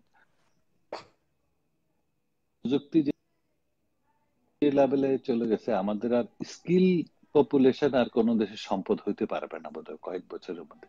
কারণ অটোমেশন এবং যে রোবোটিক সিস্টেম যেটা আসছে, আপনি দেখেন চায়নাতে একটা হোটেল দেখলাম আমি, যেখানে ইয়ে নাই, কি না বলে আপনার, কোনো মানুষের প্রয়োজন নাই। আপনি যাবেন, চেক ইন হবেন, সবই অটোমেটিক। আপনার ঢুক ইকো হচ্ছে নাকি? না, তো শোনা যাচ্ছে সেখানে পরিষ্কার। একটা বিশাল বড় হোটেল, প্রায় 250-র উপরে ঘর আছে, সেখানে কোনো লোক নাই। রেস্টুরেন্ট থেকে খাবার রান্না হচ্ছে, রোবট নিয়ে এসে আপনার অর্ডার অনুযায়ী খাবার সাপ্লাই দিয়ে যাচ্ছে। তো সেখানে একটা বা দুইটা রোবট যদি পুরো একটা হোটেল, যেখানে ধরেন 200-250 লোক, রুমের জন্য 200-250 লোক লাগে একটা 5 স্টার হোটেলে, বা 300 লোক লাগে, সেখানে মাত্র দুইটা রোবট পুরো হোটেল সার্ভিস দিচ্ছে। তাহলে আপনি কোথায় যাবেন? স্কিল দিয়ে আপনি কি করবেন? আমাদের দেশে আজকে যে বিশাল ম্যান পাওয়ার পাওয়ার আছে, যেটা গার্মেন্টস সেক্টরে কাজ প্রায় 4 মিলিয়ন বা 5 মিলিয়ন লোক কাজ করে, তারপরে অন্যান্য সেক্টরে, ইন্ডাস্ট্রিয়াল সেক্টরে যেসব লোকগুলো কাজ করে, মোস্টলি ম্যানুয়ালি কাজ করে, এইগুলা যে আমাদের দেশে কিছু কিছু মেশিন পত্র গেছে, যেগুলো আপনি আগামী 5 বছরের মধ্যে সব আনএমপ্লয়মেন্ট সৃষ্টি হবে, কারণ লোক দরকার হবে না, কোম্পানিগুলো লোক ছাঁটাই করে দেবে। তো আপনার কথাই এটা, মানে ভয়ানক অবস্থা। এখন ধরেন আমি যে এখানে আছি, এখানে আগামী মাস থেকে একটা ওই যে আপনার চার্টার্ড প্লেন চালু হবে, যেটা ড্রাইভার ছাড়া, মানে প্লেনে কোনো ইয়ে থাকবে না, চালক থাকবে না, রিমোটে চালাবে, প্যাসেঞ্জার নিয়ে যাবে। তার মানে বুঝতেছেন, এটা একটা ট্রায়াল ব্যাসেজ হচ্ছে, সম্ভবত আগামী মাসের 8 তারিখে চালু হবে মেলবোর্ন থেকে। তো আপনি প্লাস গাড়ি তো অলরেডি রাস্তায় নেমে গেছে, যে আপনাকে ইয়ে করবে, ড্রাইভার ছাড়া গাড়ি চালানো ট্রায়াল চলতেছে। তা আপনি কোথায় লোক লাগবে? মানুষের তো দরকার হবে না। প্রযুক্তিতে আমরা যত পিছিয়ে থাকবো, আপনার কথা হয়তো সত্য হবে যে আমাদেরকে তখন ওই জঙ্গল বানাবে আমাদের দেশটাকে, যে এনভায়রনমেন্ট ব্যালেন্স করার জন্য। আমরা আসলে ওই আতঙ্কটা যদি আমাদের মানুষের মধ্যে পজিটিভলি যায় তাহলে এটা এফেক্ট হবে, otherwise I don't know, maybe it's a difficult. কেন বানাবে না? মনে করেন বাংলাদেশ, ভারত, এই ধরনের হ্যাঁ। দেশ, বা মনে করেন ইন্দোনেশিয়া টেশিয়া, এই সমস্ত দেশের যে হুম, আবহাওয়া এবং মাটি যেরকম উর্বর, হ্যাঁ এখানে কিন্তু হ্যাঁ বনায়ন কিন্তু হ্যাঁ খুব হ্যাঁ। সহজ, আপনাকে বুঝতে হবে। এখানে বনায়ন কিন্তু খুব সহজ এবং খুব ঘন বন তৈরি করা যায়, যেটা নাকি পরিবেশের ভারসাম্য রক্ষায় ওই যে দক্ষিণ আমেরিকার অ্যামাজন জঙ্গল যেটা করে তার থেকে কোনো অংশে কম হুম, হবে না। হ্যাঁ, তো এই মতো অবস্থায় পশ্চিমা বিশ্ব যদি মনে করে যে ভারসাম্য রক্ষার জন্যে এই সমস্ত দেশে পঙ্গপালের মতো জনসংখ্যা বাড়িয়ে একেবারে বন জঙ্গল সাফ টাপ করে তারা, মানে একটা লেভেলে কিন্তু তারা আমাদের উপরেই দোষটা চাপাবে। ওই যে ওই ওই গল্পটা শোনেন না, যে নেকড়ে বাঘ ওই যে ছাগলটারে বললো, এই তুই আমার পানি কেন ঘোলা করিস? তো ছাগলটা বললো, আরে হুজুর তুমি হুম, তো উপরে, আমি তো নিচে, তো ঝর্ণার পানি আমি কিভাবে ঘোলা করি? আমি তো নিচে, আমার পানি হুম, আমি কিভাবে ঘোলা করি? তখন ওই যে নেকড়ে বাঘ বললেন, আরে বেড়া, তুই না করে থাকিস, তোর বাপ করেছিল, আর তোর বাপ যদি না করে থাকে তাহলে তোর ঠাকুর দাদা হুম, করছিল। হ্যাঁ, হ্যাঁ, তো এটা বলে কি করলো? এটা বলে কি সেই ছাগল না ভেড়া কি জানি হুম, গল্পটা, তারপরে ঝাঁপায় পড়ছিল নাকি পড়ে নাই? তার মানে আলটিমেটলি দুর্বলকেই দোষী সাব্যস্ত করা হুম, হয়, তাই না? তো এখন আমরা এটা খুব ভালো করেই জানি যে উন্নত দেশগুলো যেরকম ভাবে মেকানাইজড হয়ে গেছে, তারা যেভাবে হাইড্রোকার্বন অর্থাৎ ফসিল ফুয়েল পোড়ায়, পুড়িয়ে টুড়িয়ে যেরকম ভাবে তারা যেভাবে পরিবেশের ভারসাম্য নষ্ট করে ফেলছে, কিন্তু আলটিমেটলি দোষটা কিন্তু তারা আমাদেরকে দিবে এই কারণে, এই বেটা তোরা তো তোদের দেশে ভালো জঙ্গল টঙ্গল করা যেত, কিন্তু তোরা তো বঙ্গবলের মতো জন্ম টন্ম দিয়ে বাংলাদেশের মতো একটা দেশ যেখানে 2 কোটি লোকও বাস করতে পারে না ভালো মতো, সেখানে তোরা 20 কোটি বানিয়ে বসে আছিস। ভারতকে বলবে, এই বেটা তোদের ওই জায়গায় 10 কোটির বেশি বাস করা যায় না, তোরা সেখানে 200 কোটি বানিয়ে বসে আছিস। তো এই সমস্ত দেশের উপরে তখন তো তারা দোষারোপ করবে যে তোদের কারণে আজকে প্রাকৃতিক ভারসাম্য নষ্ট হয়ে যাচ্ছে। হ্যাঁ, তোদের ওখানে গাছপালা খুব সহজে জন্মায় এবং এটা প্রাকৃতিক ভারসাম্য রক্ষা করার জন্য এটা খুব সহজ পন্থা। তো তখন তো দোষ কিন্তু তারা আমাদেরকেই দিবে, কারণ ততদিনে তারা তো এত উন্নত, অলরেডি তারা এখনই অনেক উন্নত, এবং তাদের প্রয়োজনে তারা যে যে কোনো দেশকে সারখার করে দিতে একটুও কার্পণ্য করে না। এখানে মানবাধিকার বা মানবিকতা টিকতা আসলে যে কোনো কাজ করে না, সেটা তো আমরা অলরেডি দেখে ফেলছি। সো ভবিষ্যতে যে তারা এরকম করবে না তার গ্যারান্টিটা না কি? ডেফিনেটলি এটা তো, আর ওগুলা মানবিকতা ওগুলা তো সব বইয়ের ভাষা, ওগুলা তো প্র্যাকটিক্যালি ওগুলা প্র্যাকটিস হয় না। আর আপনি ধরেন, আপনি যদি শিশু জন্মের পরে তাকে যদি পাতিলের ভিতরে মানুষ করেন তাহলে সে তো মেরুদণ্ড সোজা হবে না। এখন যেখানে শোয়ানো উচিত বাচ্চাটাকে সেখানে না শোয়াই আপনি যদি বাচ্চাটাকে পাতিলের ভিতরে করে ওই গোলকের ভিতরে মানুষ করেন তাহলে সে তো কখনোই সোজা হবে না। আমরা তো আমাদের দেশের ধরেন শিশু যেগুলা জন্মায় সেগুলা তো ওই গোলকের ভিতরেই জন্ম বড় করতে, মানে একটা পাতিলের মধ্যে ওদেরকে বড় করতেছে, তার মানে ওই চক্রের ভিতর থেকে বেরোতে পারতেছে না। তাহলে ওর কাছ থেকে আপনি কি আশা করেন? যতক্ষণ পর্যন্ত মেরুদণ্ডটা সোজা করে একটা স্ট্রেট দাঁড়াতে না পারবে ততক্ষণ তো আপনি ভালো কিছু আশা করেন, সে ফিডব্যাক করতে পারবে না। আমার উপমাটা হতে এখন এই মেরুদণ্ড, এখন এদের তো ওই পাতিলের মধ্যেই মানুষ করে, তো মুক্ত বাতায়নে মুক্ত পরিবেশে তো এদের মানুষ করার সুযোগ নেই, শিক্ষা সিস্টেম তো সেটা না। তাহলে এখন কি হবে? এবং এটা তো ওই যে সেই বিড়ালের গলায় ঘন্টা বাঁধার মতো, কে বাঁধবে বিড়ালের গলায় ঘন্টা বলেন? কিছুটা আশার আলো হলো যারা আপনি বা আপনাদের আপনার মতো আরো অনেকের। আমি টুকটাক যখনই সময় হয় কাজে ধরেন বাইরে থাকি, এখানে তো ধরেন আমাদের ঘড়ি ধরে কাজ করতে হয়, তার ফাঁকে যতটুকু আমি শুনি বা দেখি অনেকে লেখা টাকা দেয়, তাতে মনে হয় যে বেশ কিছু লোকের আহ, ইয়ে আসতেছে, মানে রিয়াকশনটা আসতেছে, তারা কিছুটা লেখাপড়ার সাথে সংযুক্ত হচ্ছে, আপনাদের কথাবার্তা শুনতেছে, তাতে কিছুটা আশার আলো আছে, যাতে একটা জেনারেশন হয়তো হয়তো 5-10 বছরের মধ্যে যদি একটা রিভল্ট হয় কিছুটা পরিবর্তন আসতে পারে। কিন্তু আবার ভয় হলো যারা এখনকার তথাকথিত শিক্ষিত তাদের মধ্যে ধরেন একজন পদার্থবিজ্ঞানী দেখা যায় পামিস্টের কাছে যায়, হাতে আংটি লাগায় ঘুরে, এটা সবচেয়ে ভয়াবহ বাংলাদেশের জন্য বা ওই অঞ্চলের মানুষদের জন্য। একজন পদার্থবিজ্ঞানী কিভাবে হাতে আংটি পরে ঘুরে, মানে ওই যে আপনার স্টোন লাগায় না ওইসব। তো এটা তো একটা হ্যাঁ, ভয়াবহ বিষয়, আপনি আপনি বুঝছেন। সেইটাই তো, তারপর সেইটাই তো, একজন সেইটাই। জীববিজ্ঞানী বা এ একজন বড় চিকিৎসক ডাক্তার, দুষ্ট চক্র। একজন ডাক্তার যদি বলে যে মানে তাকে, আমার পরিচিত এক ডাক্তারকে আমি বলছিলাম যে আপনি তো খুব ধার্মিক মানুষ, তাহলে কালিজিরা আর মধু যদি সব চিকিৎসার মূল হয়, তাহলে আপনি কেন চিকিৎসা করতেছেন? লোকের এটাই প্রেসক্রাইব করেন যে কালিজিরা খাও অথবা মধু খাও। তা আপনি, আর প্লাস উনি ডায়াবেটিক্স হসপিটালে ছিলেন দীর্ঘদিন। তো বললো যে বিশ্বাসে মিলায় বস্তু তর্ক বোঝান, যে আপনি একটা হিপোক্রেট। কারণ আপনি একজন চিকিৎসক হয়ে এবং একজন প্রফেসর লেভেলের চিকিৎসক হয়ে যদি আপনি বলেন যে বিশ্বাসে মিলায় বস্তু, কি ধরনের কথা? তো এখন এরা নিজের ওই অবস্থান যেন নষ্ট না হয়, সত্য কথাটা বলবে না। আমি আমি মাঝে মাঝে আশ্চর্য হয়ে যাই, মানুষ কতটা প্রতারক, নিজের সাথে নিজে প্রতারণা করে। সে যেটা শিখছে, যেটা যে করতেছে, দুইটার মধ্যে কোনো মিল নেই। এটা হলো ভয়ানক। তাহলে এখন এদেরকে আপনি জাগাবেন কেমনে বলেন? এরা যায় জেগে ঘুমাচ্ছে, যে মানে ঘুমের ভান করতেছে জেগে জেগে, কিন্তু কিন্তু ওদেরকে দেখে যেটা হচ্ছে, আশেপাশের লোকজন তো ঘুমিয়ে রাইট। যাচ্ছে, ও হয়তো নিজে জেগে ঘুমাচ্ছে, হয়তো প্রকৃত সত্য সে জানে, কিন্তু ওর দেখা দেখি যে শত শত হাজার হাজার লাখ লাখ লোক যে ঘুমিয়ে যাচ্ছে, সেটা কি? সেটাই সেটাই হলো মারাত্মক ভয়ের ব্যাপার, যে এই সব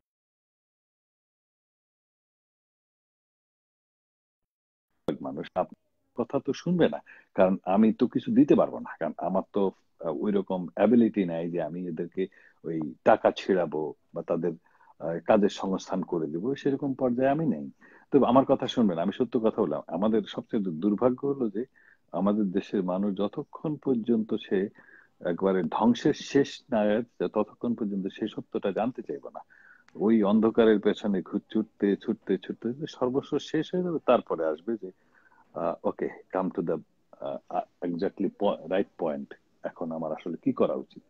তার আগ পর্যন্ত ছুটবে। এই যত জায়গায় যাবে দেখবেন আপনি কোনো কিছু খতিয়ে দেখবে না যে এটা জিনিসটা আসলে সত্য কি সত্য না, বা এটা করা উচিত কি উচিত না, এটা না। একজন মানে ওই যে উপরওয়ালা লোক বলছে এটাই করো, দ্যাটস ইট। এভাবেই চলতে থাকবে। তারপরেও আমার কেন জানি মনে হয় আপনারা যা করতেছেন এটার উপর আমরা মানে আমি ব্যক্তিগতভাবে আমি খুব আশাবাদী যে আপনারা অনেককে হয়তো পুরো পরিবর্তন তো দুই এক বছরে করতে পারবেন না। এটা একটা বিশাল বড় জঞ্জাল, যা অন্তত ভারত উপমহাদেশে তো 800 বছর থেকে, গত 800-900 বছর থেকে এই জিনিসটা চাপায়া বসছে।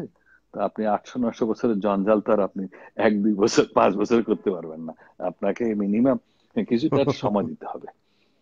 বাট আপনারা যে এটা একটা এই উন্মেষ ঘটাচ্ছেন, মানে লোকের মধ্যে একটা আশার আলো দেখা দিচ্ছে। ইয়াং জেনারেশনের মধ্যে অনেকের সাথে আলাপ করছি, তারা সবাই ভিতরে ভিতরে সবাই ফুলে উঠতেছে, কিন্তু হয়তো আগ্নেয়গিরির মতো এখনই জ্বলবে না, এই মানে ইয়ে হবে, উদ্গীরণ হবে না, একটু সময় লাগবে, কিন্তু হবে।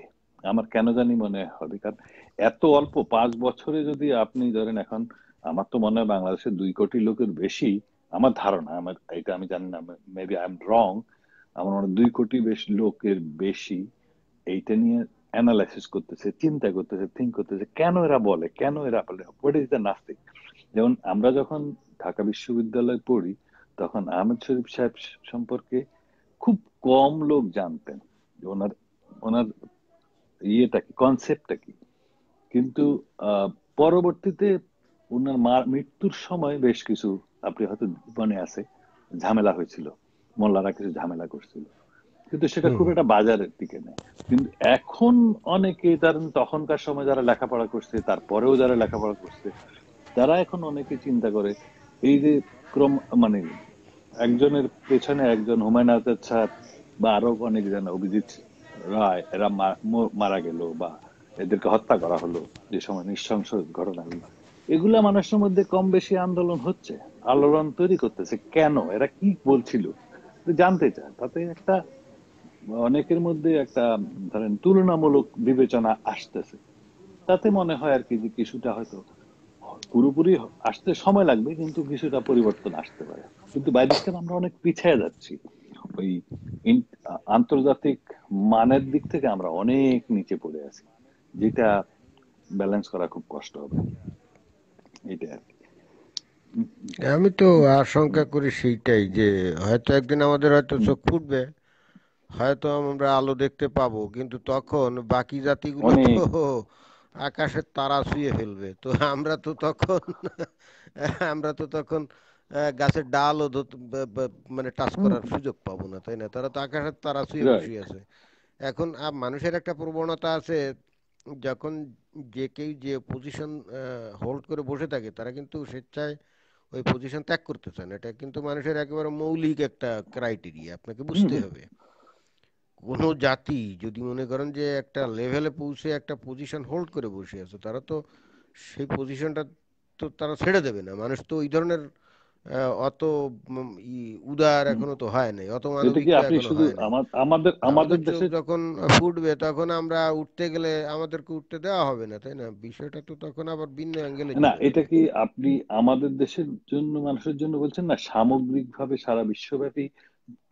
সামগ্রিক, আমি এটা not only for our country, it's for all the developing and the কিন্তু লিস্ট এদের ডেভেলপ মধ্যে আবার কান্ট্রিজ। আরেকটা জিনিস আছে, এরা নিজেদের জন্য হলে, নিজের দেশের জন্য হলে কিন্তু পজিশন ছেড়ে দেয়। যেমন আমি আপনাকে বলি, আমি এই যে অস্ট্রেলিয়ান ক্রিকেট টিমে দেখছি, যেমন ক্রিকেট ক্যাপ্টেন কিন্তু রিকি পন্টিং আরো কয়েক বছর থাকতে হতো, স্টিভ আরেক 2 বছর থাকতে হতো, এর আগে মার্ক টেইলর কিন্তু আরো 2 বছর থাকতে হতো, কিন্তু সে ছেড়ে দিচ্ছে। দেন আমি কতগুলো বড় অর্গানাইজেশন দেখছি, সিইও সে তার একটা লেভেল, তার একটা up to the mark target থাকে, এইটা সে অ্যাচিভ করবে, দেন সে ছেড়ে দিছে তার পরের position. So this is in their position place, তারা এটা কিন্তু করে যাচ্ছে, যে একজনকে সুযোগ দিচ্ছে। যেমন রাজনীতিতেও এখানে একজন যখন তাদের প্রত্যেকটা কি বলে মিটিং হচ্ছে প্রতি 3 মাস পর, ওই যে আমাদের দেশে যেরকম একদম উপরের লেভেলের, অবশ্য আমাদের দেশে এটা কখনো হয় না, এখানে যেমন সরকারি দল অথবা বিরোধী দল যেটাই হোক, তারা নিজেদের মধ্যে 6 মাসের মধ্যে অথবা 1 বছরের মধ্যে লিডারশিপ চ্যালেঞ্জ হয়। লিডারশিপ চ্যালেঞ্জে হয়তো পার্টি যার নেতৃত্বে পার্টি উইন করলো, সে হয়তো হারিয়ে গেল লিডারশিপ ইনার পার্টি ইলেকশনে। যেমন কেভিন রাড ক্ষমতায় জিতলো, তার দল জিতলো তার নেতৃত্বে, 6 মাস 1 বছরের মাথায় তাকে তার দলই হারাই দিল, তাকে প্রাইম মিনিস্টারশিপ থেকে চলে যেতে হলো। আসলো কে? Julia Gillard. আবার জুলিয়া গিলার্ডকেও একসময় চলে যেতে হয়েছে ইনার। একইভাবে টনি অ্যাবট চলে গেল, আরেকজন আসলো এবং সেও চলে গেল। পার্টি কিন্তু ক্ষমতা, কিন্তু যে লিডার প্রাইম মিনিস্টার আছে তাকে ক্ষমতা ছেড়ে দিতে হচ্ছে, কারণ পার্টির অন্য লোকরা চাচ্ছে না। তার মানে এখানে লিডারশিপটা বা আপনার পজিশন কেউ ধরে রাখতে চায় না নিজেদের দেশে। হ্যাঁ, বাইরে যখন দেখে যে একটা অনাচার হচ্ছে, সেখানে কিন্তু তাদের খবরদারি ঠিকই আছে। তো আমাদের দেশে তো যে যেখানে আছে, বাবা ছেলেকে দিতে চায় না, বাবাই ছেলেকে দিতে চায় না, আপনি লিডারদের কাছে কি আশা করবেন? পজিশন দিতে চায় না, কয়জন আর তুমি এখনো ছোট, হ্যাঁ, ছেলের সেইটাই আর বয়স কি, 40 বছর সেইটাই হয়েছে, সেইটাই। 45 বছর হয়েছে, তাও বলতেছে না তুমি ইউ ক্যানট ডু ইট, আমি থাকবো, আমি কোম্পানির প্রেসিডেন্ট এমডি থাকবো অথবা চেয়ারম্যান থাকবো, ছেলেকে দেবে না। এটাই হলো সমস্যা। তো ঠিক থ্যাংক ইউ। আছে ভাই, দেখি আর থ্যাংক ইউ। একজনের কথা শুনে আজকের মতো করে দেবো। অনেকক্ষণ হয়ে গেল। কে হালদার অনেকদিন ধরে চেষ্টা করে, দেখি কে হালদার কি বলতে চায়। কে হালদার কি বলতে চায়?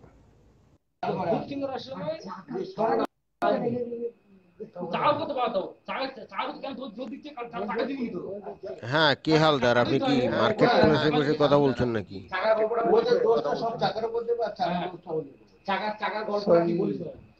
হ্যালো। হ্যাঁ, আপনি কি কোনো মার্কেট প্লেসে বসে কথা বলছেন নাকি? একটু একটু কেটে দেন, একটু পরে যোগ হচ্ছে, আমার ভুল হয়ে গেছে, একটু একটু পরে যোগ হবো।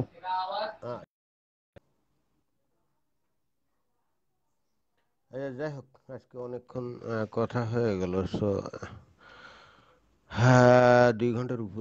সবাইকে আবারও ধন্যবাদ জানিয়ে আজকের লাইভ আমি এখানেই সমাপ্তি ঘোষণা করলাম। সবাই ভালো থাকবেন।